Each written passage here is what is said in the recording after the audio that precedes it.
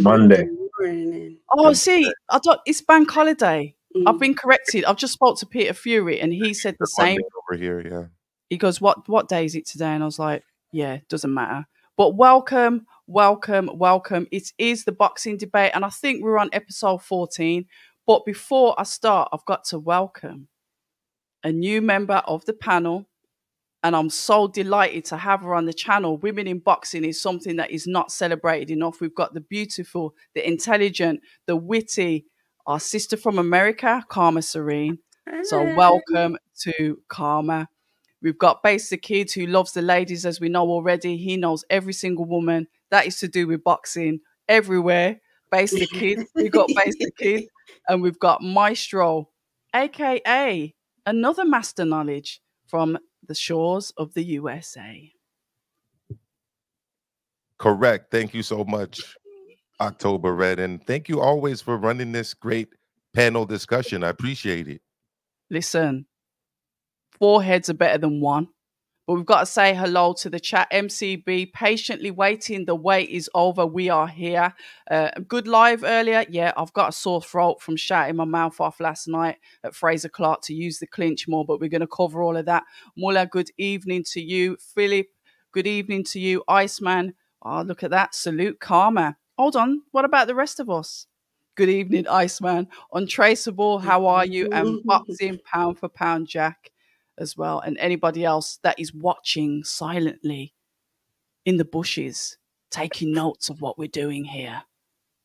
Anyway, Base, shall we start with yesterday? I think should we do it? Should we go back from yesterday? And then I'm going to get you guys to cover some of the fights that I've been a bit naughty and I haven't watched. Base, yeah, I guess you should do it. It's the most freshest, I guess, in everyone's mind. You were there, Base. I mean, I was there for the weigh-in. You know, I was shouting "Goal Fraser" in the midst of Team Fabio. So, yeah, that was interesting at the weigh-in. But anyway, you were there. Talk to us a little bit about that atmosphere. Bring us in there with you, because I was at home and everyone else was too. No, do you know what? It was a very raucous atmosphere. It was very lively, good-natured. You know, the big Albanian community, they was always in there as usual for Florian Marku, but everyone had a large chunk of their fan base with them. Like Callum Simpson had a huge amount of support from Barnsley come down. Chris Congo had a lot more support than I was actually expecting initially. So him, obviously, Congo, Fabio Wardley had a huge amount. Fraser had a decent chunk, although I'm not sure how many. There wasn't as many Midlands people as I was expecting to be there, and he probably was a bit vexed you didn't show up for the support. But yeah, no, it was good. There was definitely a good 12,000-13,000 people in there. There was only a couple of bits right at the top that was topped off, so it was live. What about what fight do you want to start off with? I think, should we start off with I'm going to jump straight into it. I think we should go Chris Congo first, and only because everything, how that fight, the build-up was there, you know, obviously with the shoving, when Florian was in the middle of his, I think it was IFL, so credit to them, their interview, and that kind of stoked an already brewing below the scenes fight. I personally, I wanted Chris Congo to win. I remember he posted up, you know, I think he received some DMs of some racial slurs. You know, it got really nasty with him. So, you know, I was one of them that was definitely cheering on Chris Congo. But I don't know. Do you want? I'll tell you what. Should we start with Karma? Your thoughts on that fight and everything around it? I thought the winner won. The proper person won. I think. Did anybody else notice this?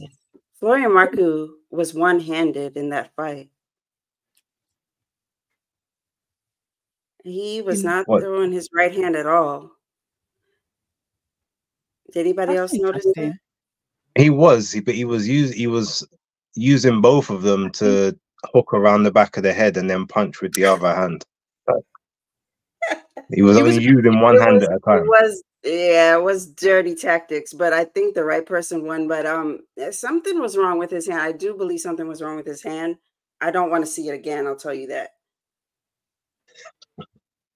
I'm definitely biased. Eken APC Bishop. I am overtly biased. but I do know a little bit. And I'm one step further than you because I'm sat here on a channel that you're commenting on. Oh. Sorry. Yeah. Are you biased? Very. I am too. I did want Chris Kongo to win, so I'm really happy for him. His career is a little bit storied. Yet he does need to move up. I think he's a bit of a, I don't like the term weight bully, but he does definitely need to move up. I think he's outgrown that division. What do you think about like how he came on in the fight? Because the first few rounds, I probably would have said that Marku looked stronger. He did. But then like later on, I don't know what happened, kind of like a light switch, like kicked on with Kongo, and he was starting to like really whip into the body. Like there was such a nice variation of shots coming from him. It was really good to see. That, and I think Marku hurt himself during that fight. I want to watch it back because, like you said, it was just it was a story of two halves. Marku was doing very well, and then he just wasn't there. He was just there to be hit, and that's exactly what Chris Kongo did. I'm happy for him. Maestro?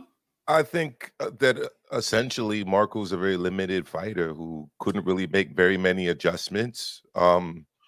You know, he didn't have a way really to do anything other than attempt to rough up Chris Kongo on the inside. And he didn't have many answers for Chris Kongo, definitely in the long range and even in the mid range. And it got to the point where even when he got past the mid range onto the inside, there really wasn't any fluid boxing taking place. It was just rough up tactics. And once Chris figured that out, I think it became a very easy fight for him to kind of win and dominate. At the beginning, he was kind of trying to figure those things out. But once he realized what the game plan was, and once it became evident that there was no really plan B or plan C or plan D, it became a very straightforward fight for Chris Kongo. Keep it on the outside. When Marku comes in with his roughhouse tactics, try to tie him up. Wait for the referee to order a break or reset things, and then get back to dominating on the outside again. That's really the way I saw the fight. So I might have missed a round or two because I was actually flying back from the West Coast and was watching this on the plane. And I had a layover flight, but that's what I saw for the most part. Looks like you were right, Karma. SWJ, shout out to you. Sam Jones says Marku's right hand was injured. So there you go. Spot on. Those detailed eyes. Face. Yeah, look, to be honest, I think the game plan was to be competitive in the first few rounds to make Marku have to work, and then ultimately knowing that he's going to try and box with you, use that to your advantage and his disadvantage, because everyone knows Kongo's a better boxer than Florian Marku in general.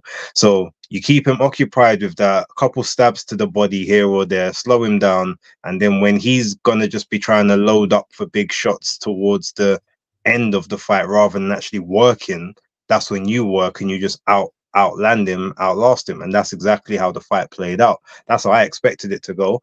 I do agree with Karma, and I think the chat saying that he needs to move up. I actually said that in my weekend wrap video, which will release as soon as this is finished. It's still uploading as we speak. But yeah, I think that you could tell there's a lot of punches that he looked like he was trying to throw his entire body into them, and they was having very little effect. So I think, yeah, his days at 147 are numbered. I mean, the guy's like 6'1", and you can tell by his body it's very difficult to make that weight. But yeah, I think he'll move up probably maybe after this fight now, considering that he's just got that big vindicating victory on the third try.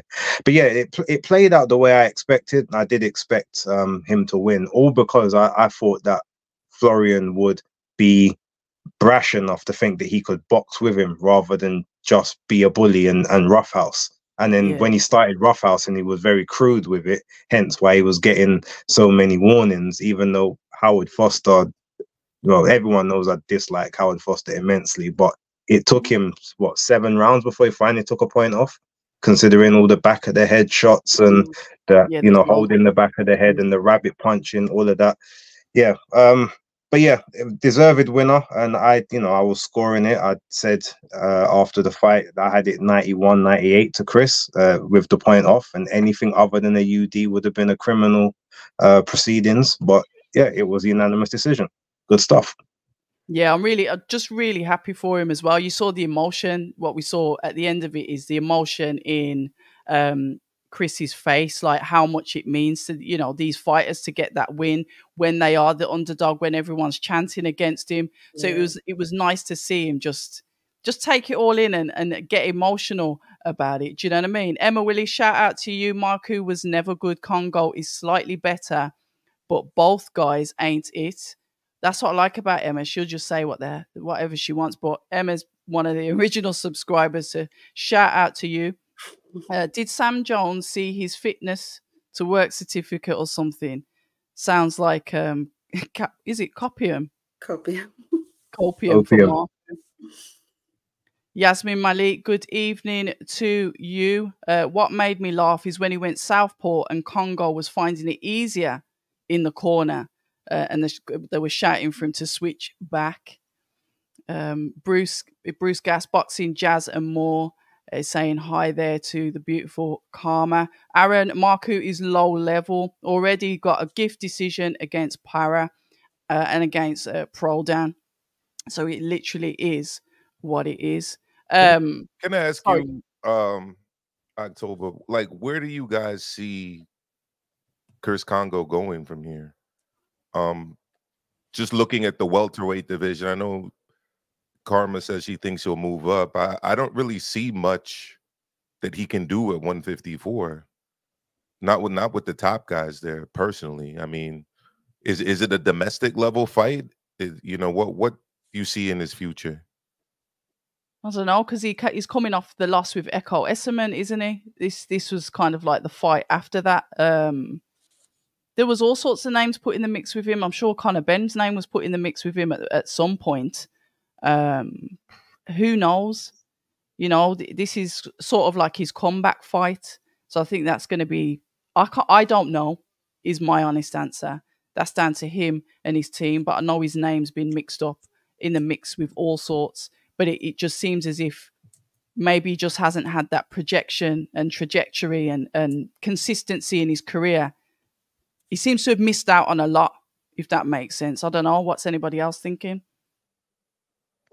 I think he's gonna be around that, that British scene. When I spoke to him on Wednesday, I said to him, look, if like you win this, like how does it go? But if you lose, like ultimately what's the step? And he said, well, look, there's still many more like, sort of big British nights for me. So that pretty much tells me that he feels as if his level is British, maybe fringe European type level. I don't think he sees himself as a world beater right now. He may think he may get buoyed by this win and think, okay, actually I can get up there. Who knows?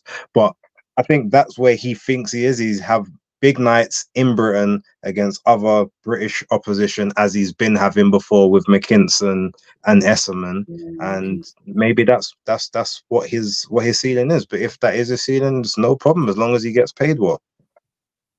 Shout out to Aaron Daly and for the donation of £4. Adam Beanie Smith says Maestro is class, always has been.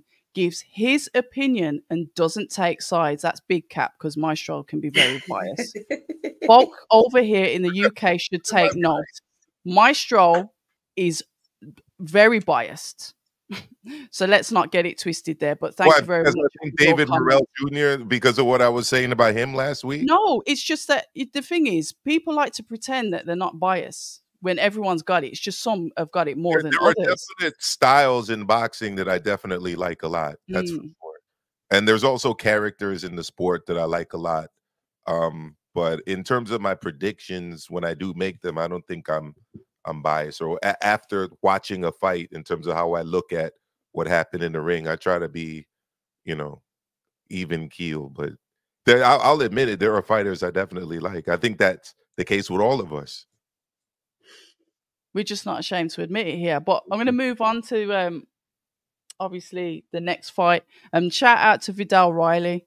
I thought you were going to talk about the fight with your guy from Croatia, Alan the Savage. No, sorry, I'm not going to. No, I mean you can if you want. Okay. I mean, base you with that. Was you there? Was you in the arena at 5 o'clock? Morning. I guess I didn't have to, but yeah, I missed the first 2 rounds live, but I got there from the end of the second round. Okay. But he did what he's supposed to do, like took out a low-level guy, although admittedly Robinson's got a chin and a half on him. He looked like he should have been gone numerous times, but he's either got good powers of recovery or he's just got a good balance because he stayed on his feet.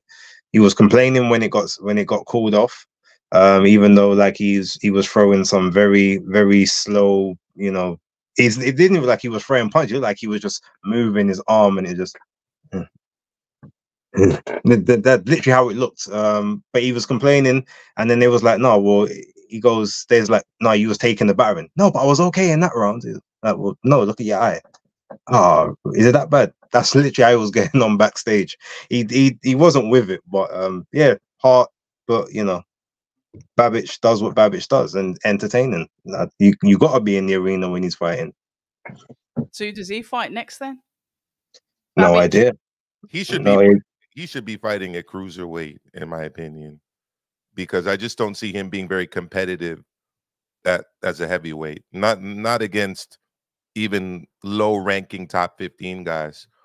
Because the guy he fought on Sunday, I mean, he should. If you want to be viewed as someone who's going to be in contention as a heavyweight, you need to get rid of that guy a lot earlier, especially considering how clean he was hitting him from early on.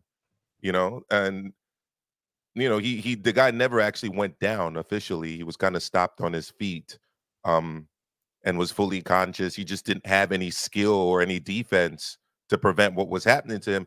So personally, the only thing I was going to say about Babbage, October Red, is that I think he should be fighting at cruiserweight. And the funny thing is that Boxer, who he just fought under, has plenty of cruiserweights in the UK that they can set up matches for him with. So I see him as needing to go down to the cruiserweight division personally. What do you think, Karma?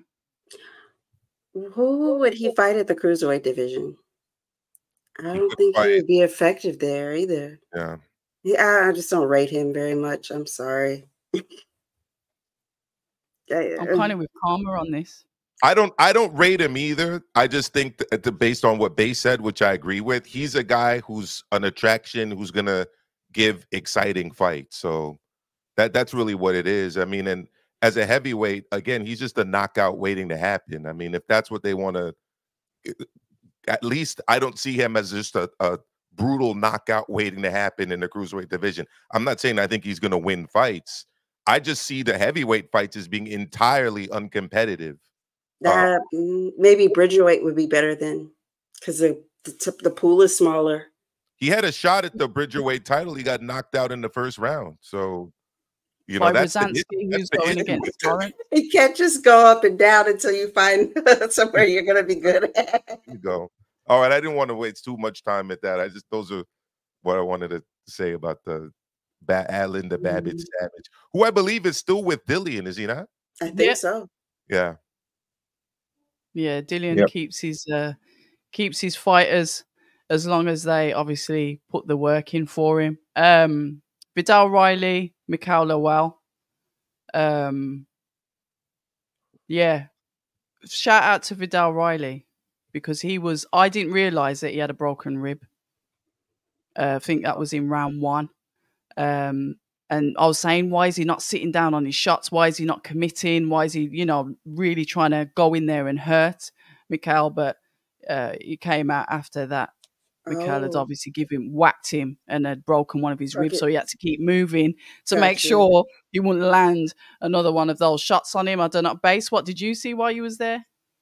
I just saw him kind of boxing the way he usually does. Although he did say in the when I spoke to him on Thursday that he was gonna he wasn't gonna present a target to him, but he wouldn't also back off. He's not gonna run. He's not gonna he's not gonna run from the bullies like he never has. He never will. So I thought he would maybe go to step on the gas a little bit more, maybe throw a few more spiteful shots towards the end of the fight when maybe Mikhail was a bit more tired, but he had the energy reserves to keep moving and to sort of box at distance. In terms of a fan fight, it wasn't great to watch from that aspect, but in terms of a performance, I thought it was a very good performance. To me, he it was a clean sweep. I'm not sure how the judges gave Mikhail 2 rounds in that fight at all, but it was just, it's a shame because the rest of the card was so action packed. It then by default became like the worst fight because all it was a schooling, but it wasn't like a loads of punches landed. It was just it was very much outside boxing, box and move. But yeah, I enjoyed it, and he's got his ceiling is high as long as he stays composed and disciplined. And one thing I do like about Vidal is that, like a bit like Devin Haney to a degree, he's not gonna do risky tactics or do things out of character just because maybe the crowd might be doing X, Y, and Z. He's gonna get through the fight. He's gonna win the fight. However, he's got to win it against a kind of opponent. Maybe against someone whose hands ain't as strong as Mikhail Lawal's. He probably, even with a broken rib, sits in the pocket a bit more and does more just because he's not as cognizant of that power like he did with the other guy he fought before this fight and the one before that. So yeah, it was cool. It just wasn't exciting. Not at all. Not at all. It wasn't exciting at all. I think the fight in the crowd afterwards was more exciting than the fight in the ring. I respect Vidal for sticking to his game plan, but it was not a good fight at all. It was a shutout, like Bay said. The build-up was better than the actual fight. I thought it was going to be much more exciting. I was completely let down, but I'm happy for Riley. Yeah. And that's the thing, when the fights are like that, when they're anticlimactical, you really see all of that fuel, face-offs, pulling the belt. You're expecting all of this. I always call them bad dates. It's like everyone hypes it up and then you get on the date and it's just dead and you're like, why did I even bother? Right. It gets like that. We've had how many anticlimactical fights in boxing before? But Base, what happened in the crowd? Like Karma was saying, there was more exciting. I heard that Chev, because I didn't see it, but I heard that Chev rolled up. Yep. Yeah, so obviously you had the section with Isaac and Vidal. Now, I knew that they were supposed to have a face-off, and Isaac was saying from Wednesday, like, do you want me to bring my belts? Like, what's good kind of thing. And they didn't quite know how that was planning out. So obviously they've done this at the side, and then they're talking, obviously the belt's on there. So I'm like, oh, does that mean that maybe something else has happened? Then as he's gone, obviously they're having their back and forth. Chev Clarke is coming through. I think he's just him and maybe one other person. And obviously Isaac's calling, yeah, Chev, come in. And I think as he's trying to get in, I couldn't see exactly because it was on the other side of the ring from me, but it looks as if the security was preventing, I guess, him and the rest of his people being able to come into the camera. And then there was a bunch of like shoving and pushing, but it was more the security guards like stopping them from what I saw.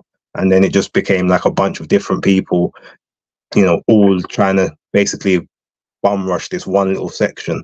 And then, yeah, it kind of, our monitors up top, like shut off. And then they cut back to the Sky broadcasting team, which was standing right next to where it was all happening. So, yeah, that's pretty much what I saw from my angle. Because I just saw the cameras, like, I saw a little bit of a scuffle, and then the cameras obviously zooming out, and I'm on the live thinking, what's going on here? And then DAZN, I think, posts something like saying, obviously putting up a picture of Chev and saying, kind of like, yeah, our guy's here. But I don't know. But fair play to Chev for going over there, because it's like, hold on a minute, I'm here, I'm in the spot. What's happening with this fight? and it's going back to the old adage: are we going to get Matchroom and Boxer working together? Are their fights going to, you know, cross over the seas? And even after this fight, you know, when they did like this, you know, the big announcement, and then we had Chris Eubank Sr. Come in, obviously Barry McGuigan come in with Adam Azim, and then obviously Harlem Eubank. And I'm sat at home and I'm looking, I'm thinking, what's this about? And I've got to ask Base, because obviously Base, you're in the what was the crowd reaction to that? Because that's something obviously they would have known about it, but it's like it came out of the blue. Well, no, it did come out of the blue, because even though they got everyone's names on the chairs, as you've probably known from when you've been there, and I saw Harlem Eubank and Chris Eubank Senior's names, I was wondering, like, why are they there? Because initially, obviously, I'm thinking, well, Harlem's going up to 147. That's what Seniors kept saying. He's not going to be, you know, he's not going to be at 140 anymore. So it didn't really make much sense. Then when they went in the ring, there was no reaction to anyone in the crowd. A lot of people was like, huh? And it just none of it. And the thing is, when it's that, it's not even a case of, oh, they said, oh, well, they're in advanced talks, this could potentially happen. It's like, well, why are you bringing them together if it can potentially happen? It's not signed. What's the point? So it felt very anticlimactic, and no one really was looking like, oh, this one could be a good one. It just felt out of place. What did you guys see it from? Obviously, you watching it at home, and obviously, you know, Maestro on the airplane. What did that look like to you? Because it was total. I didn't even know Adam was going up. It looked disorganized, and my whole thing is, when you do want to set up these face-offs between fighters, the last thing you want is for fighters to be there with entourages. So, yeah. I mean, that always just leads to a big mess. I mean, we saw it. Remember with the Fabio Wardley, David Adelaide situation, yeah. right? I mean, just keep the entourages separate. I mean, nothing good comes from big entourages at fights, in my opinion. Like, they should be way away in some other part of the crowd. You bring the one fighter over to face off with one fighter. But in the basis point, why even do that if you don't have something signed or if nothing's been mandated by the BBBOC? It makes zero sense. As for the fight itself, you see, this is the kind of fight that I think a more of an Alan Babich would have been needed to make for some excitement. And I say that because when you're a slow guy like Lawal, who, by the way, doesn't seem to ever want to throw combinations or volume punch, and all he's doing is slowly plodding around the ring, trying to land one jab or one right hand at a time, it leads to these kind of performances. Like, if I'm training this dude, we're just spending probably a few months just working agility ladder and working on like ballistic exercises and getting him fast, because his feet look like they've never been trained to move. I don't care what sport you're playing, basketball, football, badminton, you move like that, you're going to have shitty performances, because regardless of what the sport is, your feet are what's putting you into position to work, whether it's tennis, whether it's, like I said, basketball, football. Like, he couldn't play goalkeeper doing that. I mean, he couldn't play shortstop or first base with feet like that in baseball. He couldn't play badminton or even pickleball with slow feet like that. A pickleball is the new rave, by the way. I don't know if it's hit the UK, but you know, people in their 50s and 60s, it can't. Oh, come on. Oh. Pickleball. I mean, we got to start moving these feet when it comes to training Lawal, because if he cannot get himself into position to throw punches, there's no point in being a boxer. It's just going to lead to these kind of performances. And it's even worse once you hear what I heard earlier, which I was not aware of, because like I said, I watched this on the plane. They didn't mention it on the broadcast. That he had a broken rib. I mean, and you got shut out against a guy with a broken rib. So it's, I don't know. That's my opinion on that fight. They really need to just work on speed and on working on his footwork. Yeah. Misfits. That's a good idea. I was thinking about that for Babich. Yeah. it could be a thing. I'm an advocate for misfits. I definitely am. I think Ryan Garcia would be a great addition as well. Karma, obviously you've got. I'm sorry to interrupt and disrupt this fight card, but any update in regards to obviously Errol Spence, his trainer? Obviously, we saw him in the ring. He stepped into the ring after the Tszyu Fundora. Any updates from your side of the world on what's happening with that? Sorry, I'll forget if I don't ask that now. It's my assumption that he's going to be fighting Fundora. If they pulled him into the ring, they did that for a reason. In the spirit of fairness, Crawford should be fighting Fundora, but also in the spirit of fairness, Fundora should not have a belt. If we're going to be political, he should not have a belt. He should not have been fighting for a belt. But politics as usual. So I'll jump in on that one, October, because it's quite a weird situation. You had a card Saturday in Vegas that was a pay-per-view. We'll leave that to the side for now. But we had 2 vacant title fights in the same weight class being ordered by the same sanctioning body. So the WBC ordered essentially 2 vacant title fights at 154 in the same weight division on the same night. I don't think I've ever heard of anything like that happening before.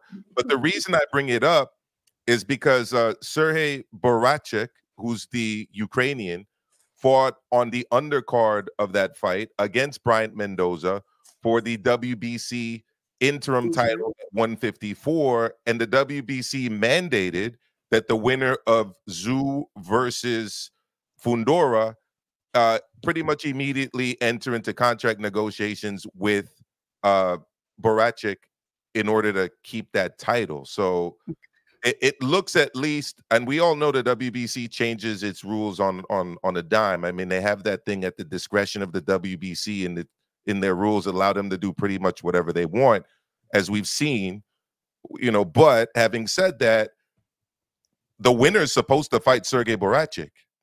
That's what the WBC said going into this fight, because Sergey Boracek was actually supposed to fight Fundora for the full interim title, but they ended up moving Fundora from that fight to fight Tszyu, and they made that for the full vacant what a title. Mess.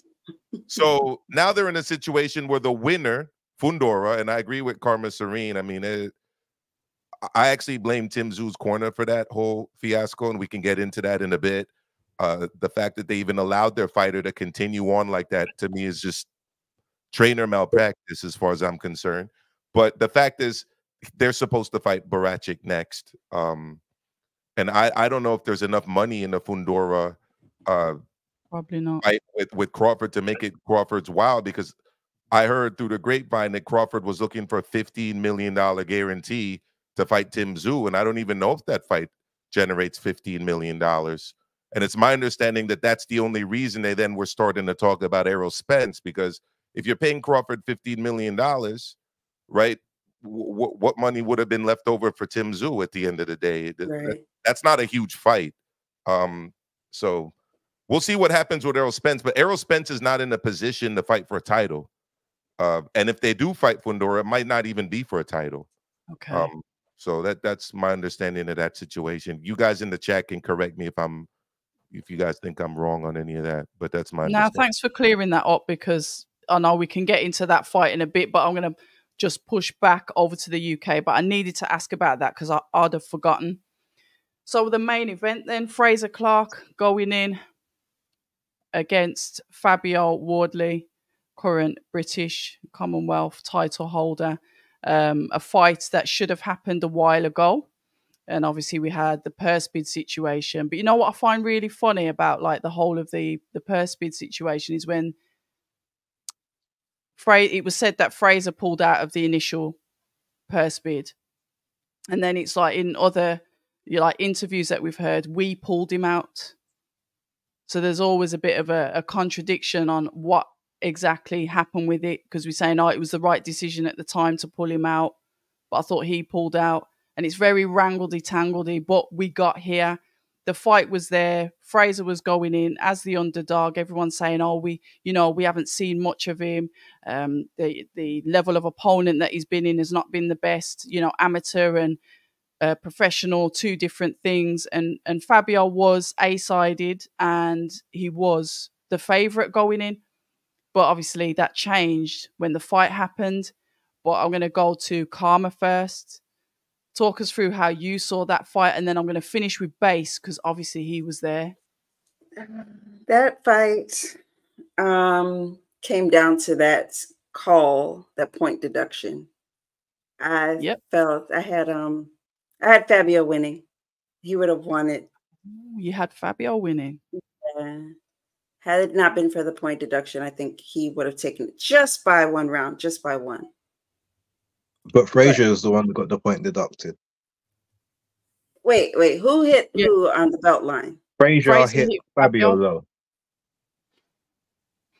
And with no warning, so that point was a bit weird. I didn't understand that. They didn't give they did. He did give warnings. Did he? Steve Gray did give him a couple warnings. They weren't hard. They weren't hard warnings though. So. I'm not saying they're not. No, the thing is, they were. I was ringside. I saw him on several occasions say, "Keep him up." And the time when he knocked out his gum shield, he also, when he went over to corner, he was saying him, "Keep those shots up." So he did tell him on a couple of occasions. I'm not saying that he didn't say it. I'm just saying for people on TV, right? And I'm not saying that anything's a soft or as a warning isn't valid, but especially here in the U.S., when a hard warning's given, they actually break the fighters up. They talk to one of the fighters strongly, and then they bring them back. And then that's what a viewer watching on TV would immediately say, okay, he's been warned once or he's been warned twice. Which is what they did with Marco. Yeah, but some referees, and to Base's point, they won't make such a big dramatic demonstration of it. They'll speak to the fighter, or even sometimes they'll just be like, raise it up. Yeah. Right? And that's also a valid warning. A lot of people expect always a hard warning, but that's not always the case. Go for it, Karma. Is that just saying raise them up? Is that a hard warning? I mean, if he does it, no, it's not a hard warning. But it's a warning though. If he says raise it up, and that's the first one, and then later on he talks to him about it, as Base said he did, and then he does it again, that's technically 3 warnings. Mm-hmm. It's not 3 hard warnings, but there's still three warnings. Anyway, sorry, Base. I was just jumping off. It's common. I can't remember what I was saying. But you were saying that you thought, I think Fraser would have won if it wasn't for the point. No, I said Fabio would have won. Yeah, but she thought it was the other way around. It's the point. Always mixed up. Yeah, I think I did. Yeah, had not been the point deduction. You think Clarke would have won? Mm-hmm. Yeah. However, you can just look at them and see who won at the end. I mean, basics. He went to work. Like it was. I said before the fight, it's going to come down to whoever could execute, and having that much experience, I felt like he would have been able to execute better. And that's what it was. But they were gassed out like by the middle of the fight. I think Fraser, like when he was getting his mouthpiece put in, he was like hanging over the ropes. I was like, goodness, like he should not be that exhausted. He collapsed at the end of the fight. He did. The lowest rung of the rope. He just totally collapsed. It was they had to pick him up and put him on the stool. Can I, Base, do you know, because you were there, they didn't do post-fight interviews. Was the nose broken? No. Okay. I was at the there was a post-fight press conference, and he said, no, his nose isn't broke. It's just that scar tissue keeps opening up. That's the thing that I wanted to say, because you can't really necessarily look at that blood and just pick a winner based on that, because in every single interview that I've ever seen Fabio Wardley give after that altercation with David Adelaide and Nathan Gorman. That's where we got it first. Even they must do heavy sparring with like open face headgear, because he always seems to be marked up. Yeah, in interviews. He does. And in the week of this fight, I mentioned it to my brother Joe Habib, Ringside Reporter Live. You guys should check him out. That I was kind of concerned about something opening up going into this fight, because he had marked up on the bridge of the nose, but he was also marked up in other areas of his face as well. And I said it's something they really gotta watch out for in Fabio's camp. He's probably gonna need to get plastic surgery to get that taken care of, because otherwise that they're gonna have to surgically repair that, because otherwise it's gonna be target practice for anybody with a strong jab. I mean, you're just gonna try to open that up round one and kind of, you know, cause that bleeding and cause that to be an issue in the fight. And it obviously was an issue in the fight, as it would be if anybody's bleeding so profusely from the top of the nose like that. So it's something I think they're gonna have to get taken care of. Yeah, he's got scar tissue there. You'll probably need that taken out. Definitely, it's gonna keep opening up every time he gets hit really hard. Yeah, thanks to Nathan Gorman. I think he was the one that started that there, but it was a really good fight. It was nice to see that both of them put that 100% effort in. So they were both exhausted. So you like shouting at the, you know, for them to throw more shots, but they just didn't have that energy. And then we saw them start combinations, and then the last one, like, was a tap, and then they end up hugging each other. That British heavyweight kind of, it's just beautiful to see. But Base, you were there. You were in the mix of it. You was right in the middle of it. What was it like to watch that live? Yeah, it was very exciting. It was, all of it was like on the edge of your seat. And when you saw the uppercuts, especially from Frazier early on, they were really impactful. Like from ringside, like you could really hear them. You could really feel the shot. And every time one of them came in, the first thing I'm thinking is, how are you still on your feet? Like, how is this not wobbled you or taking you off of your stride? Like, Wardley's chin is something else. His chin, his head, like he's got a different level of punch resistance. That's what I will say. But the problem with this fight, and I picked Frazier before the fight to win, and I was even predicting 11th round stoppage. Fair. But the reason I think Frazier didn't win this fight, obviously outside there's the point and the knockdown or whatever, but I still had him winning on my card. But the issue is he hasn't got more than 2 gears. So he's very good at controlling distance and controlling the jab. Those first 4 rounds, he boxed beautifully. He was timing Fabio, you know, very sharp on the jab. The backhand was coming in. Everything was brilliant. And then as soon as Fabio decided, okay, do you know what? Screw trying to mess about. Let's up the tempo. Frazier was all at sea. It's like he doesn't have the ability to go up and down in the gears. He has to stay in 1 and 2, and if he goes up to 3rd, he's almost like he drops off of a cliff all the way down to 1 before he can just about kind of get going again. And that's why in the later rounds, when Fabio looked almost out on his feet half the time, Frazier will throw 1 shot and then there's no follow-up, and then he'd fall in, because obviously he hasn't got the energy to do 2 and 3 punch combinations. But it's like the first shot's not going to take him down. You need to know at this point, you need to put that 2nd shot in. You need to put that 3rd shot in. And that's why in a lot of the later rounds, like especially rounds 10 and 11, Fabio, even though he was getting beat up in those rounds, he won them at the very end because he was able to put punches together. He was able to affect Frazier by, when Frazier's trying to block 1 and 2, there's a 3rd one, the 4th one coming in, there's a 5th one.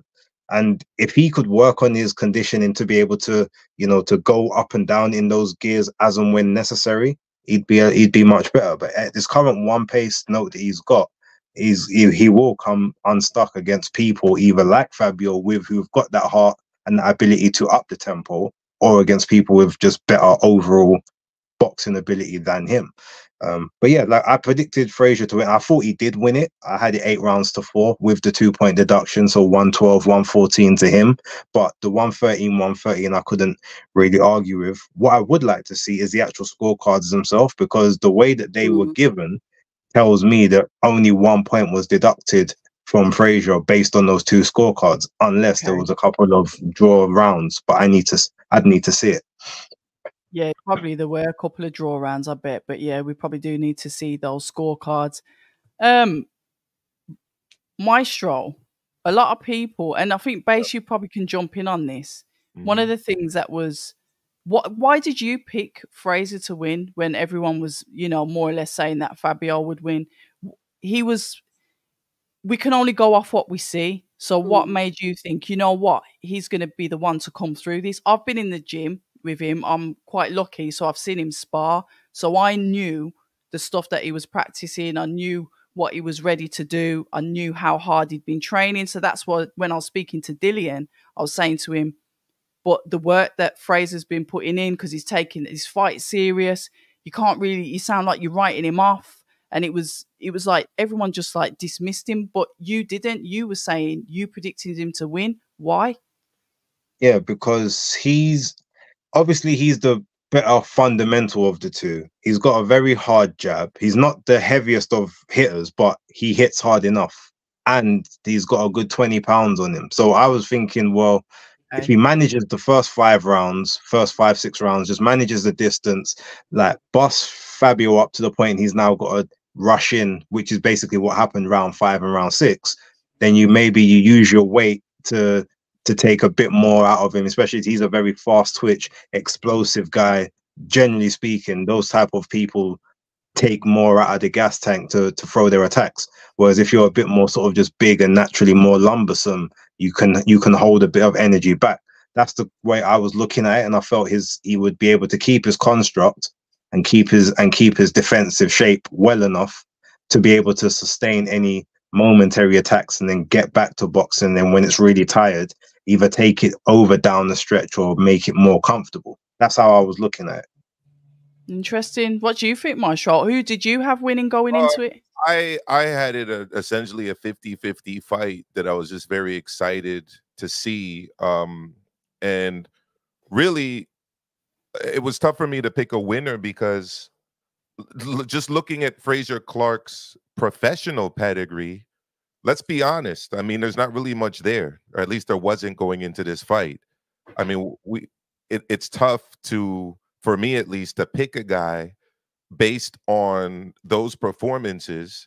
I mean, it's not like he was spectacularly, you know, destroying people on his way up. I mean, and the guys that he did get out of there, like in his debut, I mean, you could argue that Fabio Wardley was facing tougher competition than that when he was in his white collar fights. The guy that Frazier Clarke made his debut again was really, I was the audience embarrassed for him to be making his debut against a guy like that. But what I will say is this: it speaks a lot to, and we were talking about this before the show started, the fan base in the UK, that guys can have lucrative careers fighting at this level and filling arenas or partially filling arenas for these kind of domestic fights. Because when I look at where these guys are within the heavyweight division, I don't think they're on the level of a G Cabello, who's the European champion. Okay. I don't at all. I think G Cabello beats both of these guys quite easily, actually. I don't see them on the level of a Frank Sanchez, who, by the way, is younger than Frazier Clarke. Allegedly. You know, allegedly. Well, people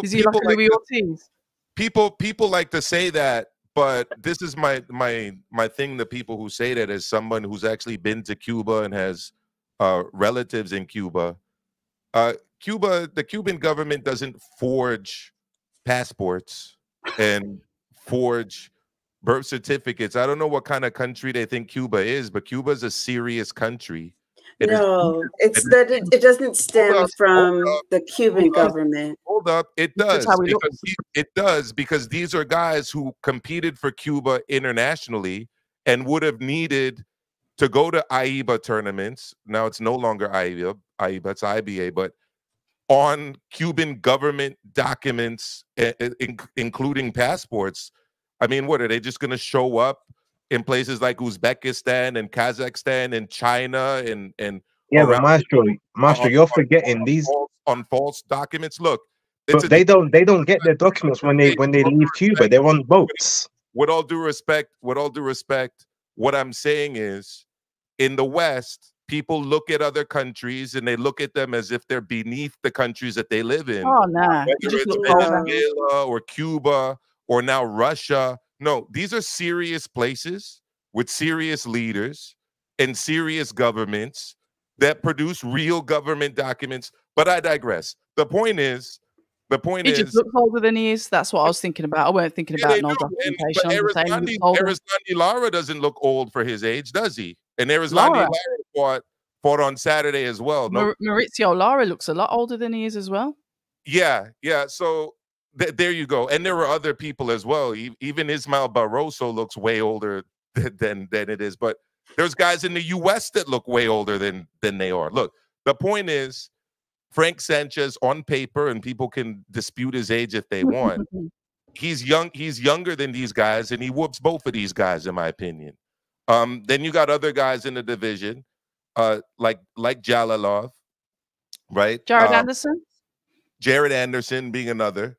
So the thing is, in the United States, there's no U.S. title that, people competing against each other for a U.S. title. Like, that's not going to fill an arena.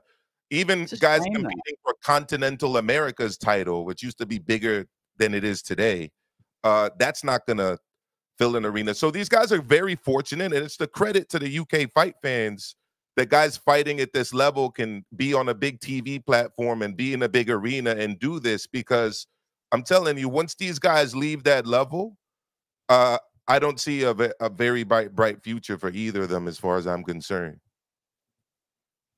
I don't know. What do you think about that base? I think that Fraser will be all right. I think that he's got work to do. All right, in what sense? But I just think that he could probably mix it up with some of those guys later on, maybe in a couple of years' time. I know there's the age concept about Fraser because he turned over late because he was in, I think he did 2 terms on GB before he got his bronze medal. But you've got to think about it. Fabio is in a position now where he can walk away from the belt, and he is circling around those guys, and then he can leave the belt for Fraser to have as a vacant to challenge somebody else in the UK. But when you're looking at, you're saying Ajit is like European level, that's potentially where Fabio Wardley is going to go next. That's the potential step for him. And you're saying that straight away gets demolished? Sorry, what did you say, Karma? I think this fight was the deciding factor which one will move up in levels. And it wasn't really decided. I mean, I'm going to preface this with on paper again, because I know these things are all in dispute. But on paper, Martin Bakole is younger than Fabio Wardley and is just a year old.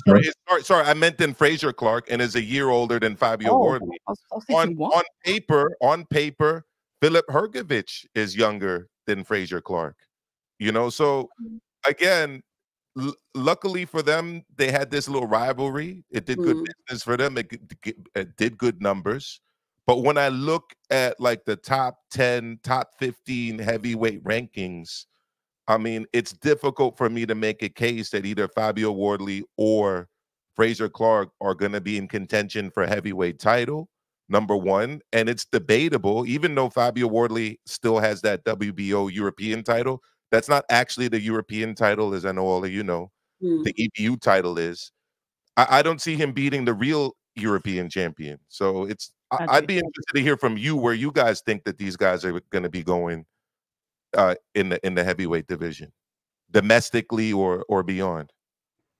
Bryce?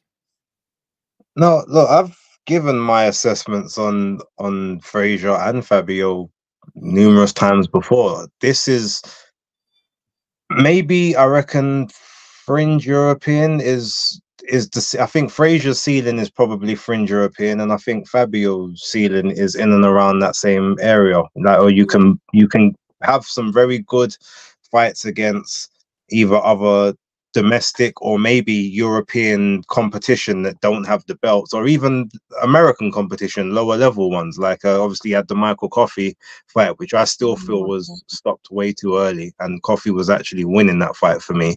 But you can have it against those kind of people like Stephen Shaw, and you know, maybe the Cassius Cheneys, and you maybe have competitive fights in that level, in sort of the, you know, the top 30. And they can be solid sort of top 30, top 20, maybe top 25 guys. But outside of that, I would be very surprised if either of them got to that world title level, unless it was a voluntary shot and someone would just wanted to have a British, you know, just wanted to come to England to fight, and that was just who was available.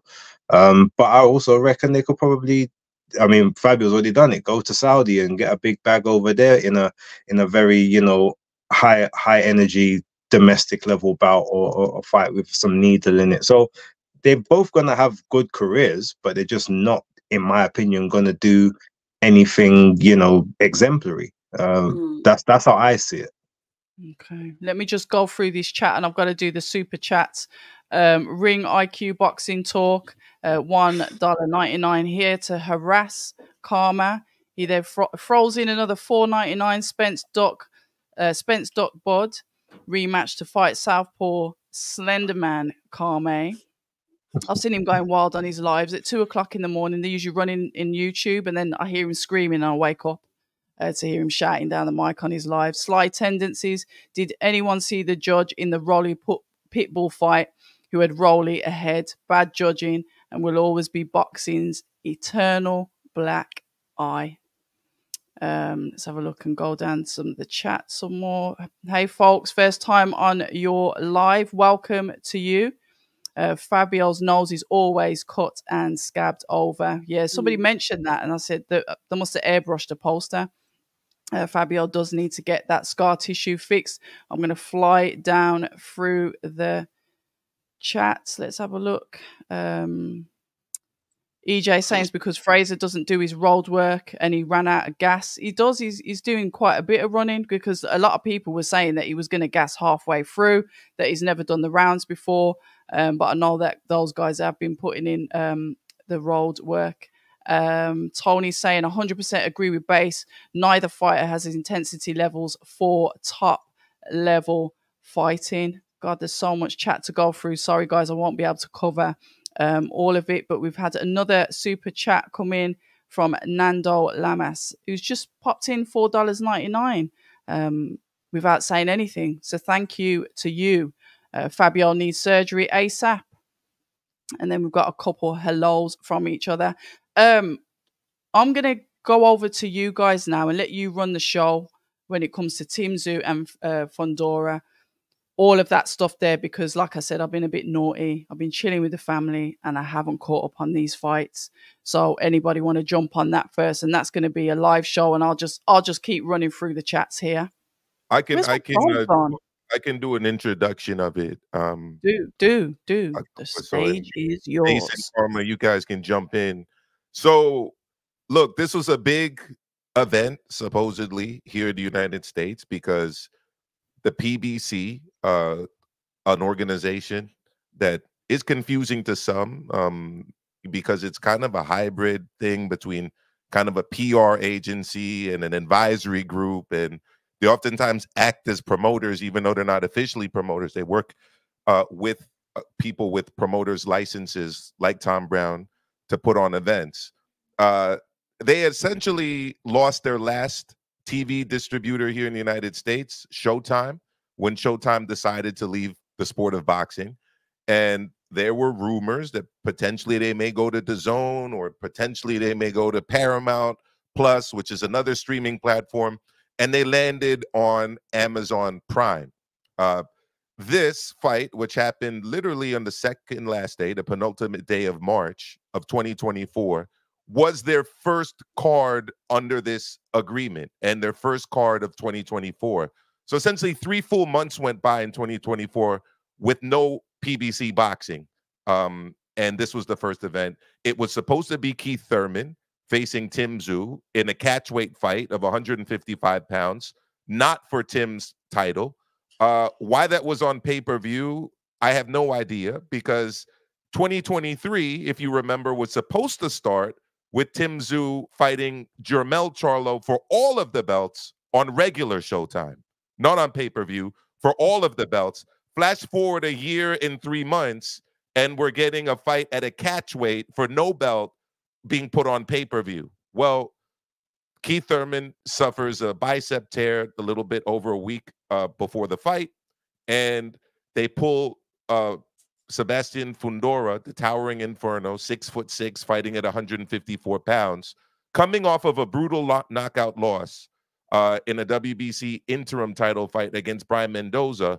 In his first fight back, now he's been pulled off the undercard up to the main event, and he's taking on Tszyu for the vacant title, WBC title, and for Tszyu's title at 154. So it's no longer a catchweight fight. That was kind of the event. Rolly's fighting on the undercard against Pitbull Cruz in his first title defense since a very controversial win over Ismael Barroso in his last fight. We had Erislandy Lara on the undercard coming back, defending his title, you know, against Michael Zarafa, also from Australia. So it was a very competitive card. I don't think it should have been on pay-per-view at all. It was on pay-per-view. And then, of course, what happens, something that I can't explain, and I'm going to let you guys jump in right now. Tszyu sustains a terrible gash, not a cut, a gash on his forehead. Looked like they hit a vein because it was gushing blood. This is in the second round. He hit an elbow, sharp elbow. Fundora's elbows have got to be sharp. He's got no body fat, essentially. 6'6", fighting at 154. There's very little flesh between that elbow and the skin. Busts open a huge gash. And for whatever reason, Tszyu's corner let this go past 4 rounds. You see, after 4 completed rounds, they have to go to the scorecards. If they stopped the fight before the 4 rounds, it would have been a no contest, which would have also been fine for Tszyu. They let it go past 4. At worst, had it gone 4, Tszyu would have ended up with a draw. But he ended up fighting 8, 9, 10 full rounds without essentially being able to see. One of Tszyu's best attributes is his ability to block and parry and slip shots and counter with hard jabs and right hands. He couldn't do that half the time because he was wiping blood from in front of his face because he was blinded by his own blood. They did a terrible job in that corner. The fight should have been stopped. They should have made it clear to the referee and to the doctor that he couldn't see. Yes, he's a warrior. Yes, he wants to compete. But look, medically, like, come on, guys, we got to stop this fight. And I was disappointed seeing that happen. But that's what happened in the main event. And we can talk about the undercard as well if you guys want as well. I agree. They should have definitely stopped it. That gash, there was no way in the corner. I don't care who you got stitched Duran. There was no way they would have been able to stop that bleeding. It was too big. It's not that wasn't a cut. Like you said, it was a gash. And they definitely should have stopped that fight. Yeah, I mean, look, if I was him personally, I know that his trainer is his uncle, but yeah, I might have to get rid of the whole team if that was me. Because first of all, like, to be honest, you have to also say in his own stupid error, he's taken a completely different style matchup on 12 days notice, even though, to be fair, look, he knew he could beat Sebastian, and I think everyone watching knew that he could and should have beat Sebastian. Even with blood gushing down his face for 10 rounds, he still lost a split decision. So one judge still looked and said, right, he still put the pause on him when he couldn't see for 10 rounds. He busted up Sebastian Fundora's nose and mouth from the second round on. And you saw Sebastian even looking like, okay, this ain't gonna go the way I was planning. And then, like, yeah, it must have been divine intervention for him that he ended up tripping Tszyu to fall head first into his elbow and to cause that big, massive cut. And then yeah, the team around him, oh yeah, we can control it, and then just doing nothing but maybe putting some Vaseline and maybe some adrenaline on it the whole time. It's like if I saw him even in because the third round, obviously now all of a sudden the way that he was fighting, he's no longer fighting that same way. He's wiping blood. He's getting hit with this jab that he wasn't getting hit with in the first 2 rounds. Okay, clearly something's wrong. That's what I'm going to look at. And then we're going to say, all right, what's the chances that we can get to him to knock him out now? After that round, you say to yourself, do you know what? All right, cool. We'll give you one more round. 4th round comes, exact same thing happens. I would be calling the ref for saying, no, you can't see. We've got to stop this fight. So that way, even whether it becomes a draw, because he's either going to win the fight or it's going to be a draw, because he definitely won the first 2. And then it's debatable you want to choose the last 2. At absolute worst, it's a draw. WBC still vacant. You keep your title, get that sorted, and you can run it back like later on down the line. But now you're in a position where you've lost your belt. You obviously now he's gained 2 belts that he didn't really deserve or earn in the first place. And you're out in the wilderness because you ain't even got a rematch clause. I mean, how does that happen? 12 days notice, and you don't put a rematch clause in your contract. And this is the same reason, the same way if Julius is still in the chat, he probably would tell you the same. Like, this is what happens when you start dealing with PBC. Like, you get screwed if you're not one of the affiliated people. Like, whatever they can do to take away your belt or your opportunity, they will do it. And as much as he fought, I don't discount that base, but here's the thing: they could have dealt with all of that with proper management and proper corner work. No, they could have. Proper management could have insisted on a rematch clause, right? And proper corner work would have insisted through conversation with the referee, look, and the doctor, look, we can't stop this cut. And it's bleeding into his eyes. It is unsafe for him to continue. Worst case scenario, think about this. What if he had been brutally knocked out? Right. What if it was a career-changing, life-changing, brutal knockout because he had blood in his eyes? Now we're not just talking about his inability to get a big fight. We're talking about long-term health issues. They did a disservice in negotiating the contract to Tim, to Base's point, and they did a disservice to maintaining his professional standing in the sport and his health in the corner by not insisting that the fight be stopped. There's all of that, but that also being said, look, we know there's not a rematch clause because Samson Lukovic was quite said, well, no, we could definitely do the rematch and it's there, but he have to have another fight. He got to build himself and blah blah blah. To be honest, we don't know ultimately how the contract negotiation was initially because he's not one of their people. So obviously they're gonna do what they're gonna do to maybe put him in a position that he wants, because he wants to fight on American TV. He wanted to fight in Vegas. That was his big thing. They were the ones that offered him that opportunity. So maybe there were certain things, provisos put in the contract to say, well, this is the stipulations. It's either you take it this way or you go back to Australia, which he didn't want to do. I don't know. But yes, you're totally right. Management was poor. Whether that's him being too bold of it, oh, you know what, it's just another fighter, I'll get rid of him. Look how Mendoza did it. Look how I beat Mendoza. So I've got him. Triangle theory. Might have thought that. And maybe he got overconfident. But then, as you said, the team themselves should have said, okay, no, we're going to save this belt and we'll rematch it when we've got a full camp under our belts. And then we can see what happens next. But yeah, now he's got no he's got no rematch clause. The best thing he can possibly hope for is that Sebastian Fundora decides that he's gonna face Errol Spence. The WBO belt's gonna get stripped away, and because Crawford is the mandatory, maybe they may say, well, even though Josh Kelly's the #1 challenger, we saw what happened in that fight. We'll allow you to fight for the vacant title against Crawford. That's the best thing he can hope for right now, outside of having to fight his way back into contention. Well, he's gonna have to fight his way back anyway, because if you fight Crawford, I definitely don't see him winning that fight. So he's screwed all No, around. but at least he'd have a belt. At least he'd have a title shot. So you know what I mean? Like, yeah.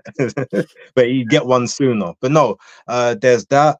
It's so yeah. But that's pretty much all we really. Everyone knows. Like, if it wasn't for the cut, like Fundora was on his way out after 3-4 rounds because he was already badly busted up. Isaac Cruz and Rolly Romero. I mean, that was total destruction as. I think I don't think anyone with common sense gave Rolly Romero a prayer of winning that fight. And then him gloating about, oh, you know, well, I want to build something on Prime because who knows anything about the zone and rare. Okay, cool. Well, you know, everyone on Prime who bothered to pay for it just watched you get Bambi legged from round 1 all the way through to round 8. And you went from being a main event, probably earning at least 3 or 4 million, to being on the undercard, probably earning about 700,000. And that's your team that did that for you, but they've got your best interests in heart. All right, cool. I agree with that base. The thing is, though, I don't think Rolly was in a position to be able to accept the deal from DAZN. I mean, he signed to Mayweather Promotions. The front man for that at this point is Leonard Ellerby, who has pretty much never said anything positive about DAZN, even though Floyd has fought exhibition fights on DAZN. I think it's going to sound maybe a little crazy for me to say this, but I don't actually blame Rolly for the fact that that fight didn't take place. At the end of the day, if you have a promotional contract and the promoter doesn't want to release you from that contract to be able to fight on a rival network, unless it's like a purse bid situation that the promoter lost or something like that, I don't know if there's much he could do about that. No, I agree with you. But here's what I'm saying: he's so stupid that rather than keeping quiet about it, like he's actually gonna made it a much bigger thing. When we look at it, because at the end of the day, if you remember, if you went on an interview and said, well, I picked a harder fight for less money and people are criticizing me, are you like, how stupid do you have to be to say that, to admit that you've actually just taken a harder fight for less money? You should have probably just kept quiet and said, this is who I had to face or whatever. Or you keep quiet, you don't speak. But him doing what he's done and then all the trashing of the other platform afterwards just makes him look even stupider now is basically my point.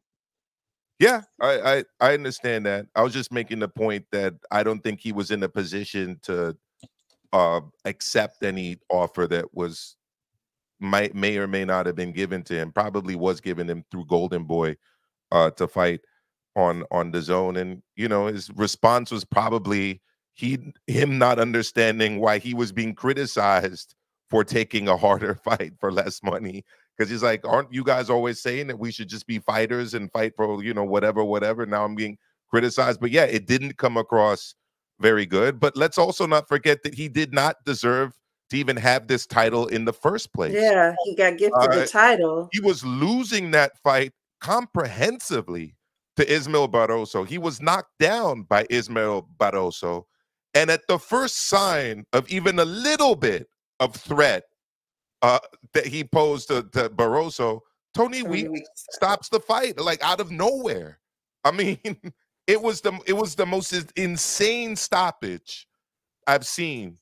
I mean, obviously it's recency bias here, but I can't think of a worse stoppage that I've seen of a fight. And to Base's point, rather than capitalize on essentially being gifted a title, he ended up forking over that title in the most embarrassing way. His post-fight interview was obviously very cringe. I don't necessarily like guys being forced into interview positions once they've just been beaten up like that. So I felt that was a little bit, I mean, he clearly wasn't in a position to give a post-fight interview, but even that made everything worse. So look, Isaac has got the title at 140. Unfortunately, for those of you who would like to see a fight between Isaac and Matias, or Isaac and Haney, or Isaac and Teofimo, I don't really see Isaac fighting any of those guys. I think that what they'll probably do is try to do a rematch with Tank for Isaac's full title at 140 after, in they're probably expecting Tank to beat Frank Martin when they face each other in June, and then we'll get Isaac versus Tank 2. But unfortunately, I don't see unification fights in the future of Isaac Pitbull Cruz. Well, what about you guys? Tank is gonna be next up. I don't think so. We know the play. We know the PBC playbook. You think so? I don't think so. Yeah, because he's been talking. Isak's been talking about the rematch for the longest amount of time. So if Tank's gonna go up to 140, he's only gonna go up there against someone he knows he can quote unquote beat. He's already beat him, but now the rematch maybe does more money than it did before, and he gets a legit new belt out of it. And he can have the WBA in both 140 and 135. I mean, that's the play. Ismael Barroso is the interim champion because that has to be next. He beat October Red's boy O'Hara Davies in his last fight. You know, so I just wanted to see a funny facial reaction from October, and I got it. But O'Hara Davies got blasted by Ismael Barroso in his last fight. Ismael Barroso holds the interim title. But here's what I said, and I said this to my brother Joe Habib, who I mentioned previously. I almost feel like these interim titles and these in this case, they're like placating belts. Like, okay, yeah, we're not giving you the shot you deserve, but here's this little belt for you to hold on to for a little bit of time while we let the guy that's the cash cow that we want to pull sanctioning fees from do whatever the hell he wants. So I don't think Ismael's gonna get the shot. Unfortunately, I could be wrong. But I don't think Ismael's gonna get the shot he deserves at this title. And they're essentially gonna let Pitbull Cruz do whatever he wants with this full version of the title at 130. Sorry, at 140. I don't think he'll do whatever he wants. I think he'll do whatever at the best interest of the PBC. Yeah. Okay. There you go. Let me just catch up on some of the chat. Rolly post-fight interview was bizarre. I think I watched a little bit of it. It just seems like he might have been slightly concussed. I think it's safe to say, due to the savage beatings that he got. Skyliner, the editor, Mayweather Promotions, has a poor track record. Weeks needs to retire. Ron A. I still remember Rolly getting a gift against Jackson Martinez. Yes, yep. So we're going really far back there. Rolly Marrero might have CTE. Seems to be one of the buzzwords in boxing at the moment. Pugilism. Been saying since Pitbull Tank fight, and even though Gio Cabrera fight, Pitbull is official goods and has the armadillo guard that's tough to peel and is shook and crack at. Mm-hmm. I actually thought Cabrera did pretty well in that fight, October. Yeah. Okay. Cabrera being the Freddie Roach fighter. Yeah. It was on the undercard of Spence Crawford. That was a fight I think could have gone either way, personally. So I actually thought that Pitbull's improved in his last performance, although Pitbull's way more limited than Gio Cabrera is. Very much so. I actually thought Cabrera won that fight. Mm-hmm. The business of boxing didn't do his job that night. I think he could have been more marketable. I don't know. Kenny Porter's right hand salute to Queen, Karma Serene. Cruz is never special. He's reckless. Pugilism comes in. Matthias has the style and Tank has the style to get Pitbull off his game in different ways.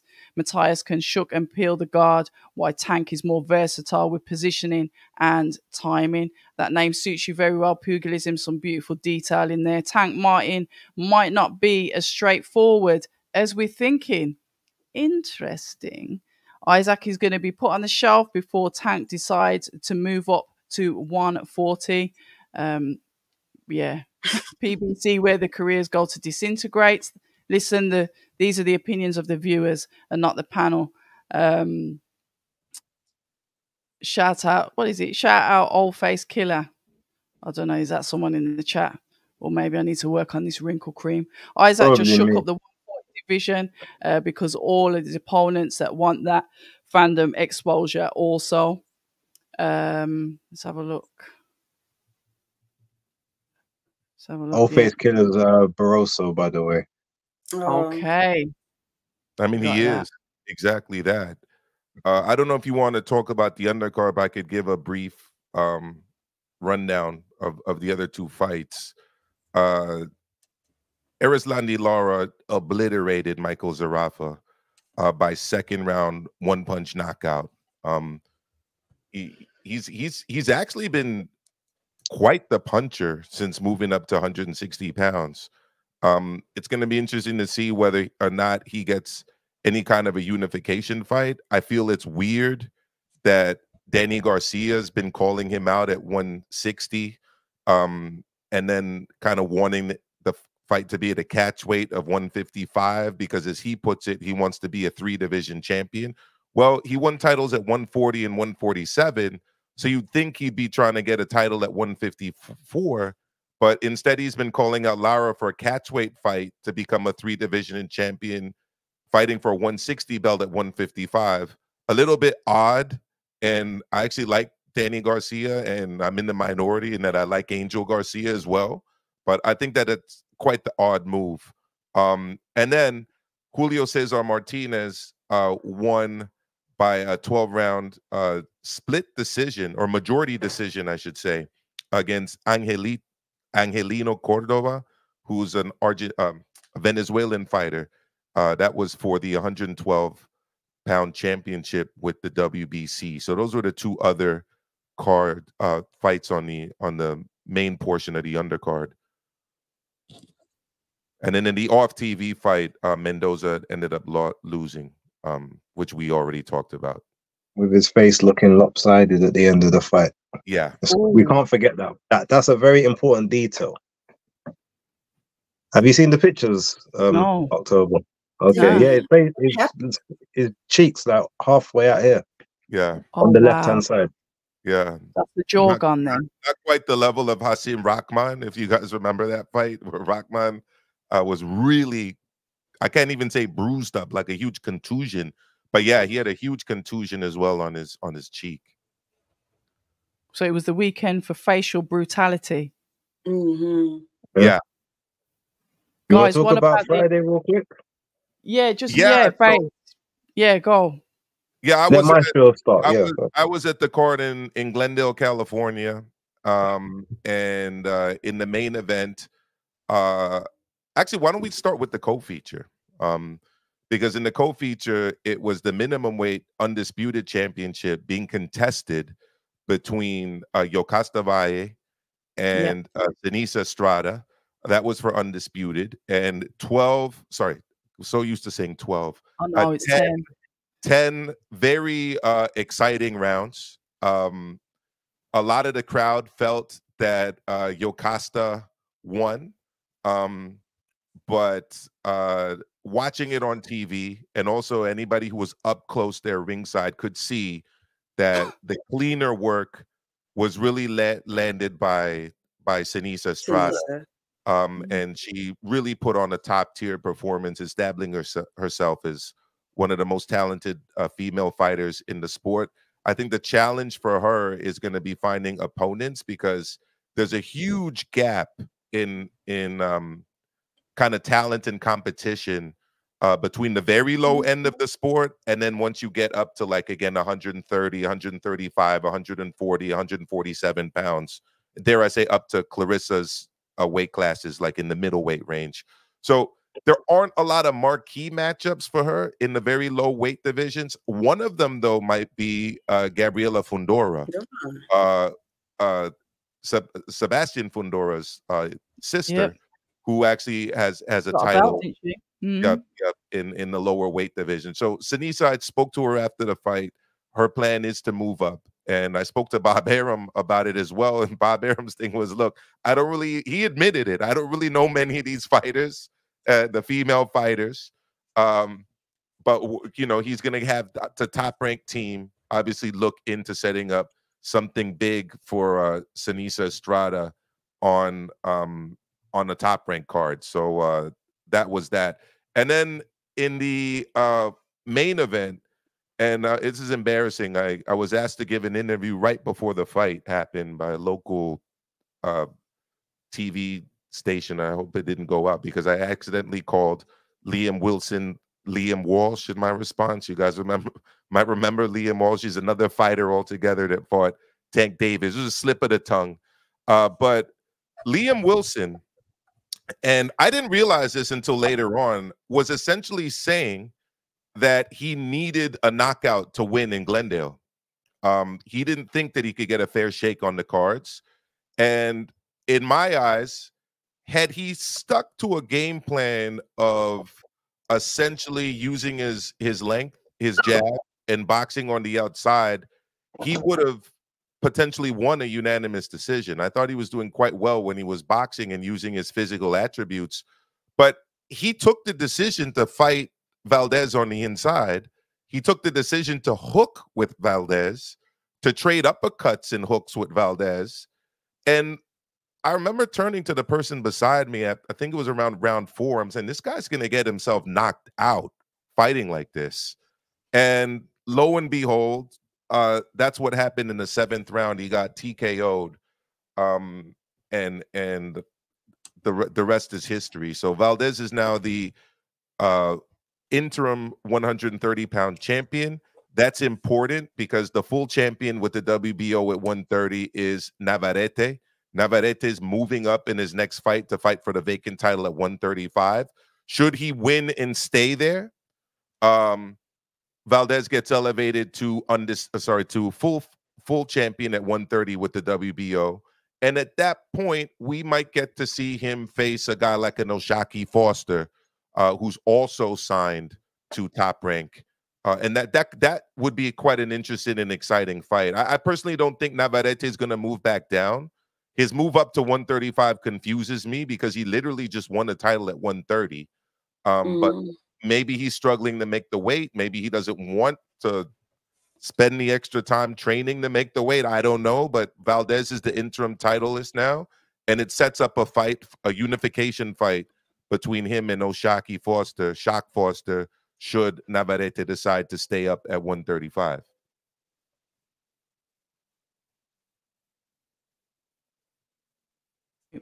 Base, Goulamirian. Yeah. Thank you, Maestro, for obviously that with Sanisa, Via, and everything. Just a quick one on that. Yeah, I think Sanisa's definitely moving up. She ain't staying at 105, and I think she needs to because her power doesn't seem to be carrying the way it used to. I think she's struggling to make the weight. But yeah, she won't be facing. There's no way they're gonna put her against Gabriela Fundora. That may be a task too tall. Probably Aureli Musinho might be a potential fight for her. Anyway, yeah. So Goulamirian and Zurdo Ramirez.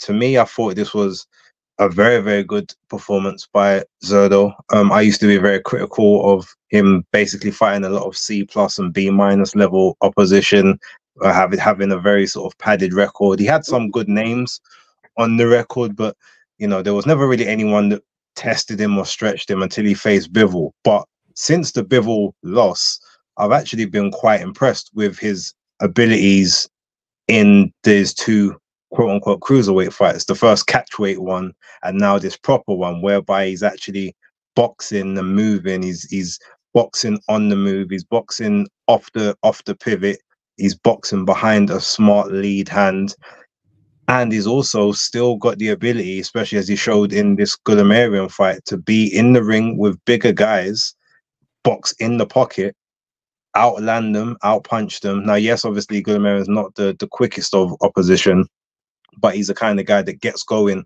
as the fight goes on. So those first couple of rounds, obviously very sharp from Ramirez, but then yeah, he's just stayed with him and he just kept tagging him, never looked hurt, never looked panicked in the pocket. It just was a very competent performance for me, and he's gone up in my estimations from where I used to have him. And I think, to be honest, I think the loss has actually helped his career, because before it's almost like he was intentionally trying to protect that O. Now that O's gone, it's almost like he's boxing a bit freer. And while he may not have been facing technically you might say he was facing the worst, or at least the most inactive cruiserweight champ, but he was facing a legit champ, and he beat him comprehensively. Yeah, and just outlanded the uppercut, the outside uppercut, the inside, slipping, riding, rolling. I was just really impressed with his performance, and yeah, hope it continues, and hopefully we get a unification next or the fight after next. I think the move up in weight has helped him as well. I don't see how we couldn't have, because the fact that somebody with that frame, and he carries the 200 pounds plus very well, the fact that he was making 168 where he won his first world title is insane. Even that he was making 175, to be honest, how he had anything left in his system to be competitive in those weight classes after essentially making those dramatic weight cuts is quite incredible. So I think that move up in weight has also helped him with Oh yeah, the movement. He looks, to be honest, he does look a bit fleshy at 200. Like maybe 200 is a bit too much. Like if it was a 190, I think he'd be perfect if that was the cruiserweight limit. But he's also, because he's not necessarily a body beautiful kind of guy. Maybe that fleshiness helps him a bit with energy and stamina, because there's more, you know, body fat to kind of build off of and go through the rounds with, as to when you're like really swollen, muscly, and there's nothing for the, you know, the muscles to feed off and whatnot. So yeah, I think maybe he should try and come in a little bit less than the 200, just aesthetically for himself. But he does carry it better than some people. I'll give him that. He also never really had that kind of a cut up physique, even when he was at 168 or at 175. Genetically, he's just not like that. I did want to ask you guys something though about 130 real quick, because Valdez won. What is going on with Joe Cordina? You guys out there in the UK, is it for him to pursue a unification fight? Is it to no, he only cares about money right about now. He said he's just looking for big money fights. He's facing Anthony Kakache from Queensbury on the Usyk Fury undercard. And then probably after that fight, he'll end up moving up and look for those big money fights at 135, maybe Shakur Stevenson or something. But he's pretty much said, because he didn't get the Shaki Foster unification when he wanted it. He said all he's caring about is big money fights to secure his family. So that's pretty much it. Okay. Guys, have you just seen this? Tony, the pugilist, shout out to you. The WBO have now officially ordered Sebastian Fundora to defend his WBC and WBO super welterweight world titles versus Terence Crawford next. Parties have until April the 25th to agree a deal. Then it goes to purse bids. Yeah, I've seen that. That fight's not going to happen, I don't think. Yeah, I don't think that's happening. Even if it does go to purse bid, whatever is bid on that is not going to generate enough money for Terence Crawford. He's not going to do that. Not because I don't think he can win the fight. I think he absolutely wins that fight. I just don't think that it's going to pay him the kind of money that's going to keep him motivated for these fights right now. Hence why he's calling out Canelo. Do you know what? The thing is, I agree. It's not the big fight that he necessarily wants. But if you think about it, it's an easy way to become a 4-weight champion in his mind. Okay. He may not get 15 million for, but to be honest, look, when he was asking 15 million for Tim Tszyu, we have to remember Tim Tszyu is box office in Australia. Yeah, he's getting a piece of that revenue as well as whatever comes over here. So he probably thinks, well, I can get more on the front side because we're getting 2 different revenue streams of box office. But with Fundora, you've got to remember, America, very tribalistic, as you know, very, you know, everyone's got their own xenophobias and whatnot. It's Mexico and it's, you know, African American. It's that dynamic. So it could end up getting built into that. So there is a potential. But that's the thing. It's not Mexico. He doesn't have a huge fan base. His father's Cuban. Yeah, but his mom's Mexican. So he's got some of that Mexican. I mean, look, it's potential, isn't it? It's that Hispanic against African American. You never know. So maybe they could try and play on that angle. And you know, the PBC will do that because that was their whole thing with Canelo. They wanted to put him in against all of the guys that make the big money. That was Floyd's big thing back in the day, and it always seems to work. But yeah, I don't think it will give him that much. But ultimately, he might just take it because say, well, look, this is a quick payday for me en route to getting the what I want, which is the Canelo fight. Going back to Zurdo, then, do you think is next for him? Because obviously now he's got the belt, hasn't he? He's confidently took the belt off the inactive Goulamirian. Goulamirian was a name that has thrown in the mix for our British cruiserweights, such as Richard Riakporhe, Chris Billiam-Smith, probably more Riakporhe, and yet again another fight that never happened. But now Zurdo's got the belt. He's in the mix. You know, the likes of obviously Jaya Pataya is going up against Bradis for their rematch. Exciting, but now this guy's in the mix. Fair enough, we know that Jaya Pataya is like the demon of the division, the most feared, but we do have to remember that it was definitely a good fight between him and Bradis.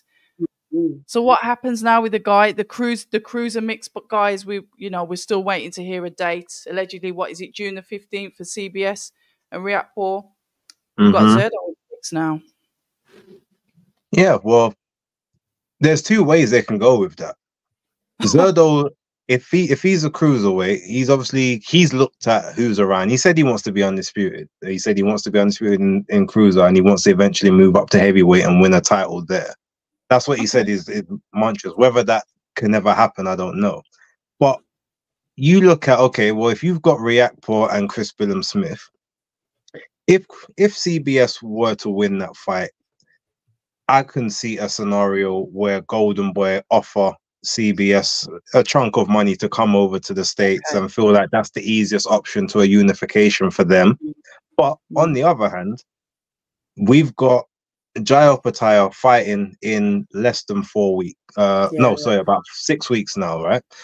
He's fighting in Saudi. I'm pretty sure Zurdo has heard of the kind of bags that you get to fight over in Saudi. Oscar has spoken somewhat about, he ran back some of his comments about Saudi before. I could see a scenario where His Excellency says, all right, do you know what? We've got another belt over here now. If you guys want to get in on the action, we can have a big unification here in maybe the next Riyadh season, September, October, whatever. You can have a couple of you have a little fight beforehand. You both win. You have this massive fight, this massive unification here, and you sort of set the ball rolling. Obviously, this is all based on if Jai can once again beat Maris Bradis, and whatever happens between the two after that. But I know Jai wants to be active, and Zurdo, I'm pretty sure, will not turn down the payday of that note. So those are his two best options. The one option that doesn't seem to be on the table at the moment is Noel Gavor. And I don't know if he's signed with Don King or anything at the moment. But if he's not, and he's a free agent, maybe that could be a quick option for either one, because he's got the WBC belt, which most people always seem to laud as the glamour belt in boxing. So there's options there as long as they can be done. Maybe CBS ends up being the hardest one because you don't want to. He's the only sort of crowning champion you got. So maybe him and Riakporhe, you want to keep them on your side as much as possible. But all the others are all gonna pay to play because the money's there. It's all tough fights. I mean, even the guy who's ranked #1 in the WBA, he's been inactive, but the KO doctor is always given tough fights every time he's fought. I'm talking about Junior Dorticos. So yeah, I mean, if you're Zurdo or Aguirre base, you want to go for the biggest money on the biggest platform for the biggest accolades. And the cruiserweight division has never really been a huge division in the United States, let's be honest. So his best opportunities are probably going to be overseas. Overseas, yeah. Okay, I agree. What happens if Bradis upsets Jaya Pataya? It's possible.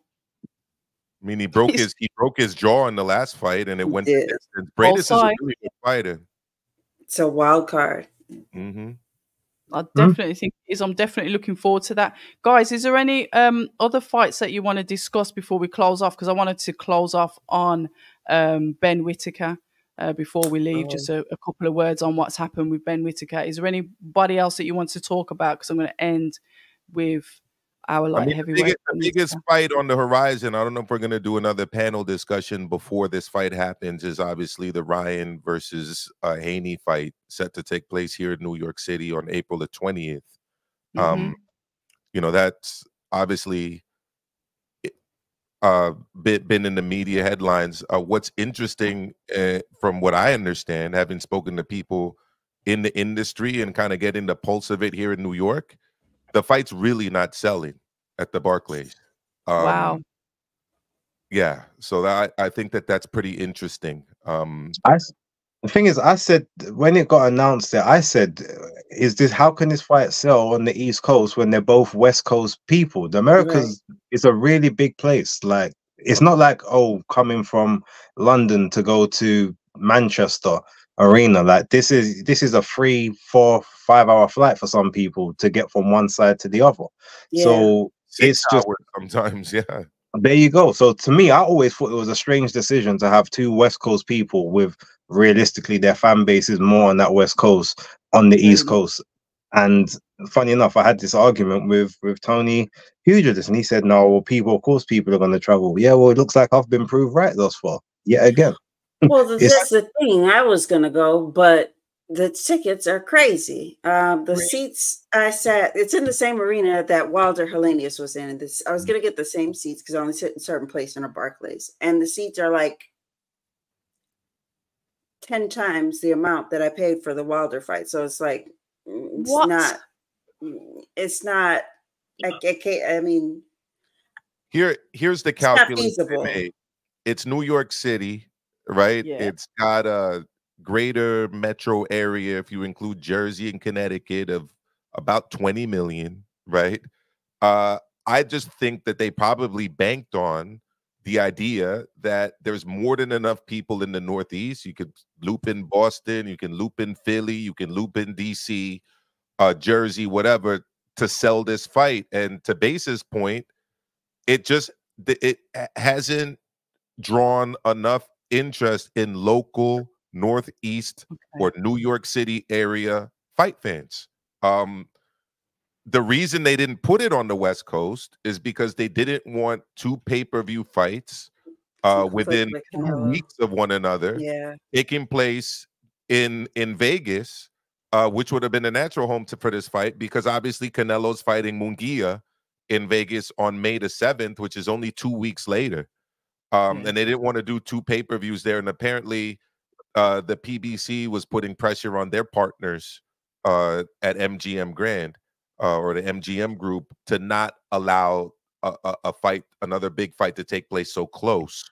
No, yeah, I agree with that. But even then, it's like, it doesn't have to be Vegas. Remember, he just did a decent one in San Francisco the other day. I'm not saying even there, but there's other places you could have that fight. And because ultimately, when they're saying, oh, well, 2 weeks between pay-per-views, it's still 2 weeks between pay-per-views now.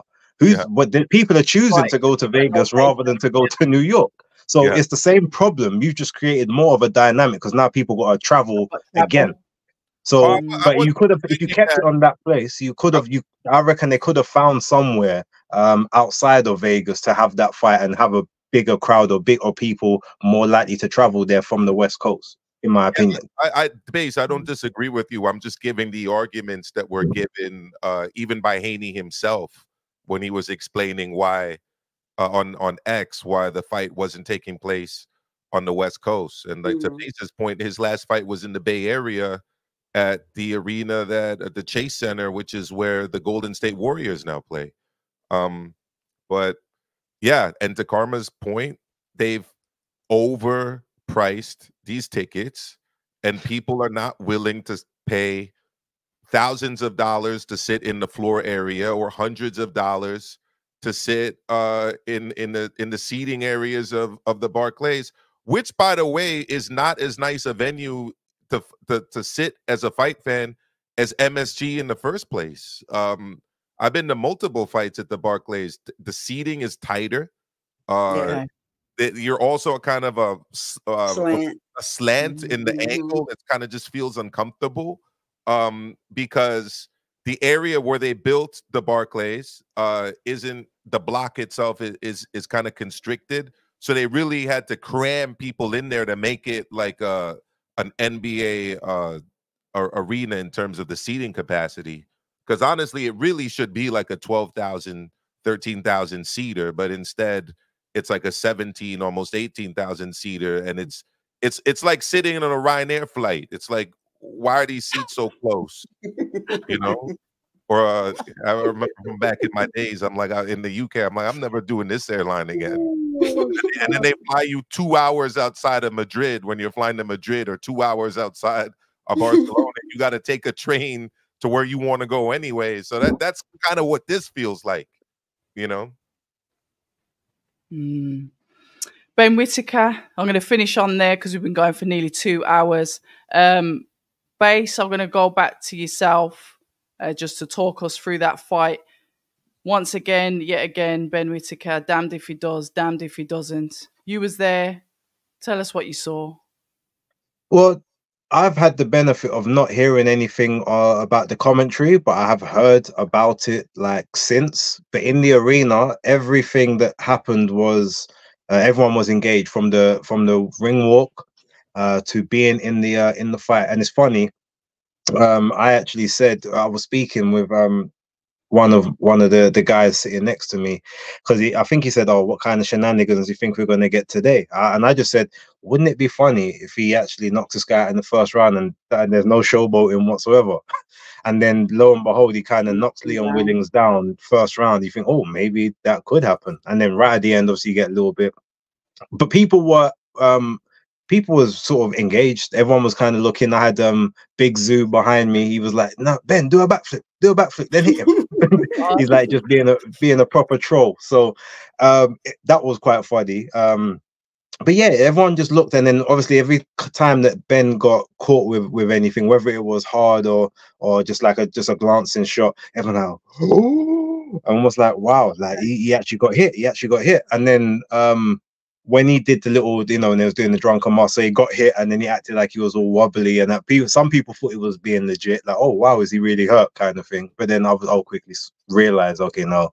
And then yeah, it was just one of those ones where it looked comfortable, even when he was getting hit in some of the rounds. To me, and I said this on my video, it looks like he was like, okay, this guy's hit me. I can't make people think that he's just having a lot of success here. So I've got to do, in his mind, quickly thinking, I got to ham it up to make it look like I'm allowing this to take place. And then after a while, he kind of stopped messing about, got into his bag. And then as soon as he felt comfortable with the pace again, that's when he kind of just went back into, his natural mode. But everyone was really, they all really enjoyed when he started pointing at the corner. You guys. Oh, yeah, you guys. They really enjoyed that. But yeah, there's some shots I think he took which he maybe at the end will look at and say, I should have never got hit with that. Like, I can't, I might have a chin, but I can't just allow people to hit me, especially people at this level. Yeah. So yeah, look, it was a good performance. I think everyone was a bit they were disappointed that it didn't end in a knockout, but they liked the fight itself. And a couple of people around me said, well, you know what, Leon, he did well enough that we think he deserves to see the final bell. So that's how some people was looking at it. And I guess maybe now that's almost like a victory to some of these quote unquote journeymen. Can I go the distance with him? Can I keep my form and keep my shape and not get rattled by what he's doing? But yeah, it was. I mean, I enjoyed it as I always have. I've always said, as long as he continues to do it, I'm not saying I want him to do copious amounts every fight, but as long as he doesn't deviate and he just is who he is, I'm never gonna have a problem with it. And he's being himself. So love that.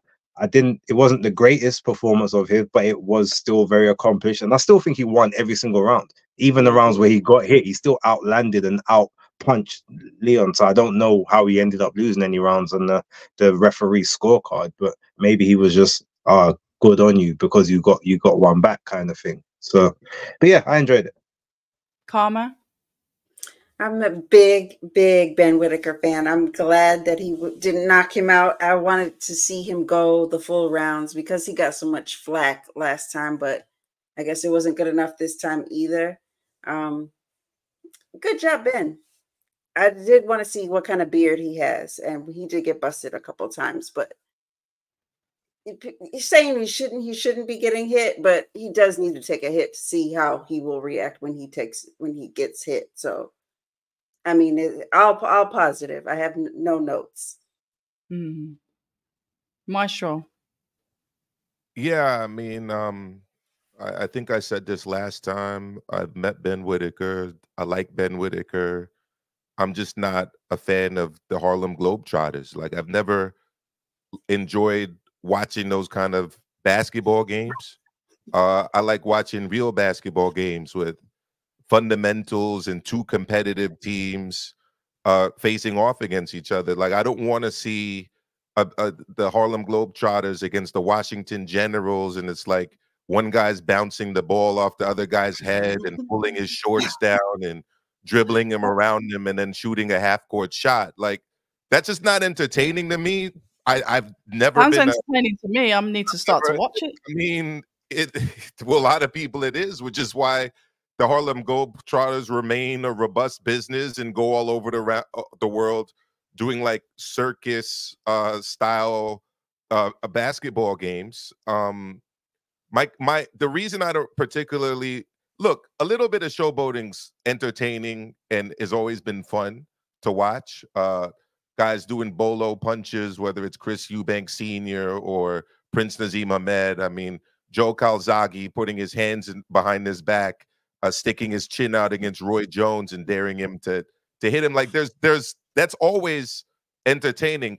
My issue though is, and it's what I said last time, is when you're doing it against guys who are essentially there to be in uncompetitive matchups, right? And I'm going to be going to see a guy named Richard Rivera next week in Connecticut. He's a light heavyweight, kind of lower level contender. He's been on DAZN, I think, in the past. You guys might have seen him. Popeye the He fought Badu Jack. Yes. Popeye forearms. Popeye, yeah. exactly. So, but he's going back down to his natural. That was at cruiserweight. He's going back down to his natural weight at 175. There's no way that Ben Whitaker is going to do this against a guy of that level. So when you're fighting these guys, work on what you need to work on. You shouldn't be getting hit from people like this, because are you going to do that against Dan Aziz, who was there in the audience doing commentary? I don't think so. I wouldn't counsel you to do that. And I actually thought that Dan Aziz was really entertaining. I don't know if you went back and heard. I didn't hear it, but I've heard. I'm going to listen to it when we finish. He was very entertaining. Somebody said once on X that he was quite salty. Yeah, at the end of the fight, he was talking to the commentator from Sky, right? And the commentator from Sky was like, "Well, you know, there are fighters out there that you just know that they're like genius level, and that they can go from essentially GCSEs to PhDs, you know, and be able to do that." And you know, we found out tonight that Ben Whitaker can't make that jump. That's what the guy from Sky said. I don't. It wasn't my man Andy. It was whoever does the commentary. So Dan Aziz goes. So are you saying that Ben's not the genius level talent that you guys have been making him out to be? And the guy was like, "Oh, you're trying to get me in trouble, Dan? You know, why are you asking me that kind of question?" I thought that Dan Aziz was very funny on commentary, and I quite enjoyed it because it showed me kind of a different side to Dan Aziz. Dan Aziz has always come across as like very serious, obviously a guy who kind of goes about his business and you know, does the hard graft, as they say out there in the UK. On the commentary, he showed a very humorous side to himself, and he was really taking pot shots at Ben Whitaker, which I found very entertaining. And the reason I found it very entertaining too is I know Ben has a lot of confidence. He's a confident guy. He can definitely roll with those kind of punches, and I'm sure that he'll have an opportunity to throw jabs back later on. But I don't know if they took Aziz there because they're thinking of making that fight. Possibly. It would be interesting if it happened. And like I said, I'd be very interested in seeing if when he does make the jump to a guy like Aziz, which I don't think he should just quite yet, or was Matthew Macklin, there you go, whether or not he'll do these kind of tactics against a fighter like a Dan Aziz or like a Richard Rivera, you know, somebody in kind of the lower top 10, top 15 of the division. It was interesting. Like I said, I only heard like a little bit of backlash, a little bit of the rumors of what the commentary was like. Ben Whittaker went into this, you know, fight. Like I said, I had him comfortably winning each and every round. Yes, this opponent came to fight this time, which was refreshing to see. Somebody that's got is he a Southern area title holder? He's already got a Central, apologies, Central area title holder. Yeah, sorry, because he's from Liverpool, isn't he?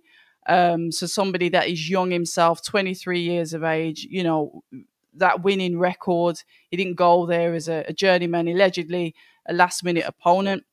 But this is the type of fight that Ben needs. But what keeps on happening is we do this a lot, and I do still believe that Ben Whittaker is an exceptional fighter. He's early in his career. He's a silver medalist. He's created a buzz on the scene, whether people are talking about him because they hate him, talking about him because they like him, they're talking about him.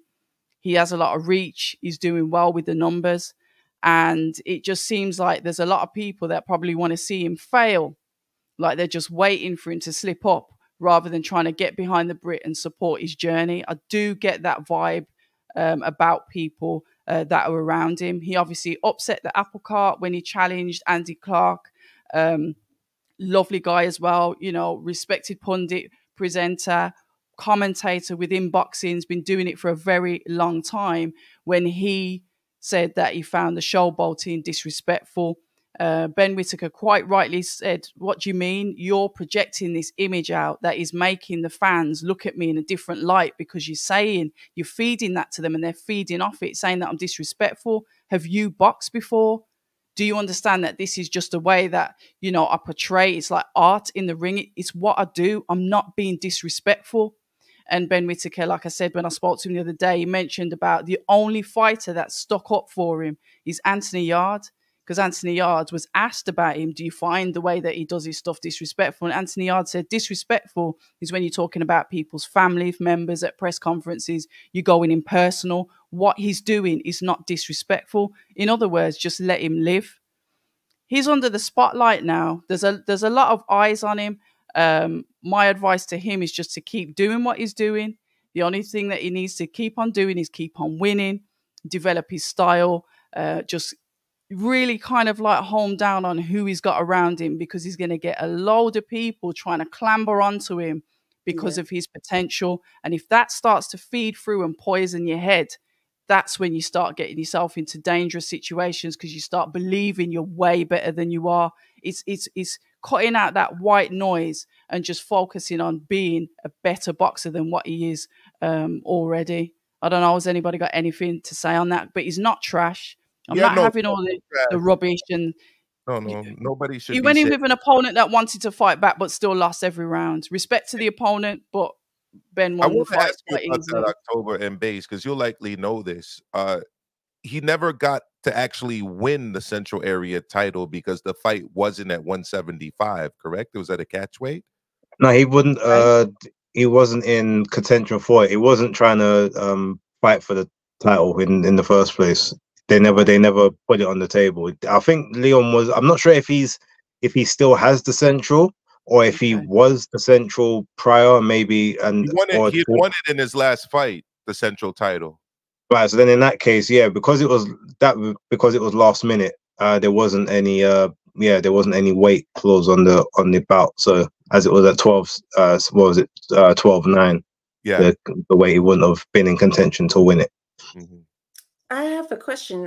What is his training situation? Is he not with Sugar Hill anymore? Yeah, he's not with Sugar Hill anymore.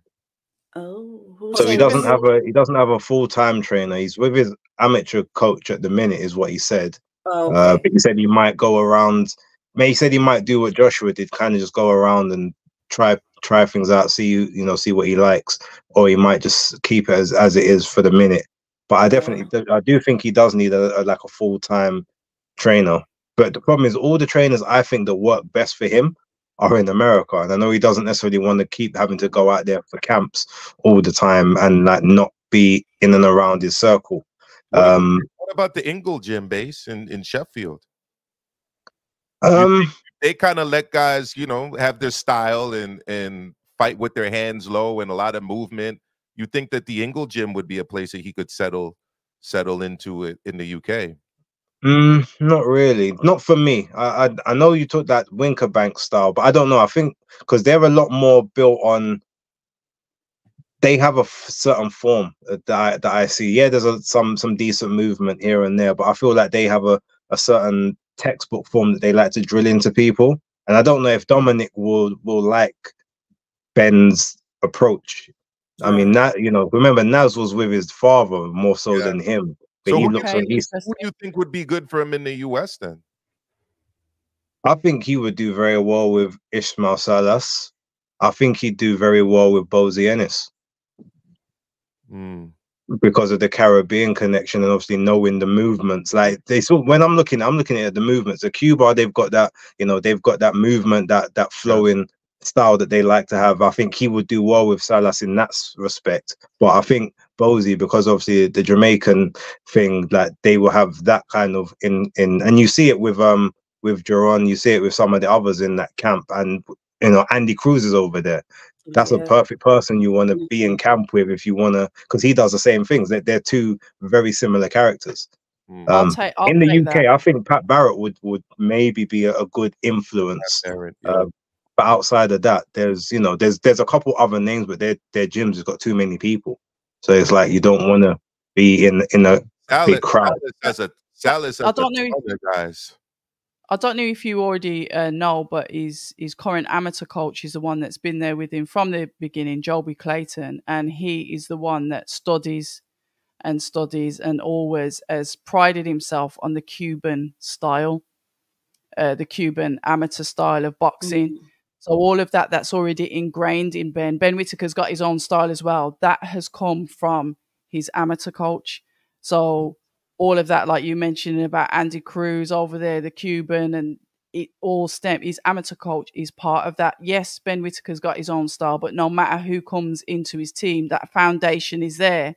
And I can say that's there from his amateur coach who has been there from the beginning. When we see Sugar Hill's usually there for fight nights, but he's in the tutelage of his amateur coach. And sometimes I think these things go under the radar, and sorry if I'm speaking out of turn, but sometimes I think people just need to get a little bit more credit of what their contribution has been, and his amateur coach is more than sufficient to push him through his career. But I know Ben wants to travel, like you said, Base, and have a look, shop around and see what's out there. One of the fighters that he spoke about is Devin Haney. He's got his dad there. That's his numero uno. But he will go around and he will try out different camps. And he said that's the kind of theme that he's going for. Well, if he's looking for a guy that's not overly committed to multiple fighters, I mean, Bill Haney would definitely be one. He's very focused on Devin and a couple other fighters he works with. But he's got Alicia now, hasn't he? I believe so. Yes, she's there training in Vegas. I've seen her training there, so yeah. But yeah, he doesn't have the biggest stable, Interesting. Well, on that note, ladies and gentlemen, we're going to leave it there. Thank you to all nearly 400 and odd of you that are here listening across all of our platforms.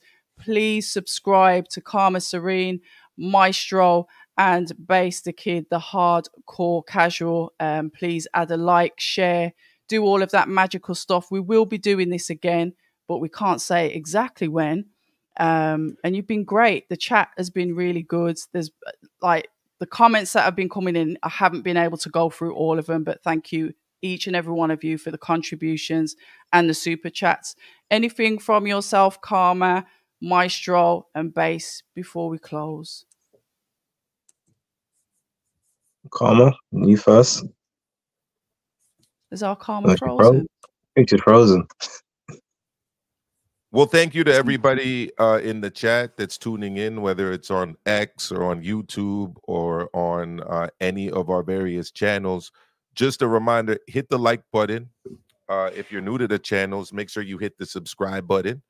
And, you know, subscribe across all of our various channels for diverse boxing opinions and takes. If you're in the U.S., definitely make sure you check out October Red and Base the Kid. And if you're out there in the UK, check out me, check out Karma, and let's keep the across the pond boxing discussions flowing in the future. Yeah, salute to everyone. Salute to you, October, as always. Salute to you, Maestro, the lovely Karma. You know, you're watching. Thank you very much. Weekend wrap will be dropping about in 15 minutes on my channel for those who are interested. So yeah, head over there. It's a long one, unfortunately. I'm really sorry, but there was a lot to go, a lot to go over. But yeah, bless up. We will be doing this again really soon, within the next couple of weeks. And when the news drops, we will be here to talk about it. So salute to you guys. Yeah, definitely. Adios from us. There's lots of other subjects that we could have covered. Maestro and Base, under this live, obviously when it closes and you can just put the comments in, can you link in some of your videos? So just that if people watch this in arrears, they can see your videos live in the chat. But other than that, guys, happy Easter. If you don't celebrate it, happy bank holiday Monday, normal day, whatever. We woke up today. Be grateful for that. And like I said, stay ready.